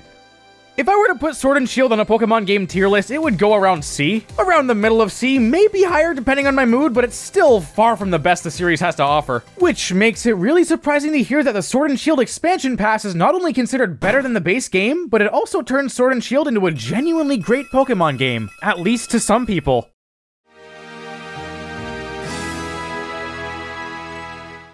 Okay, but can we admit Twilight Wings is like the best thing to come out of this game?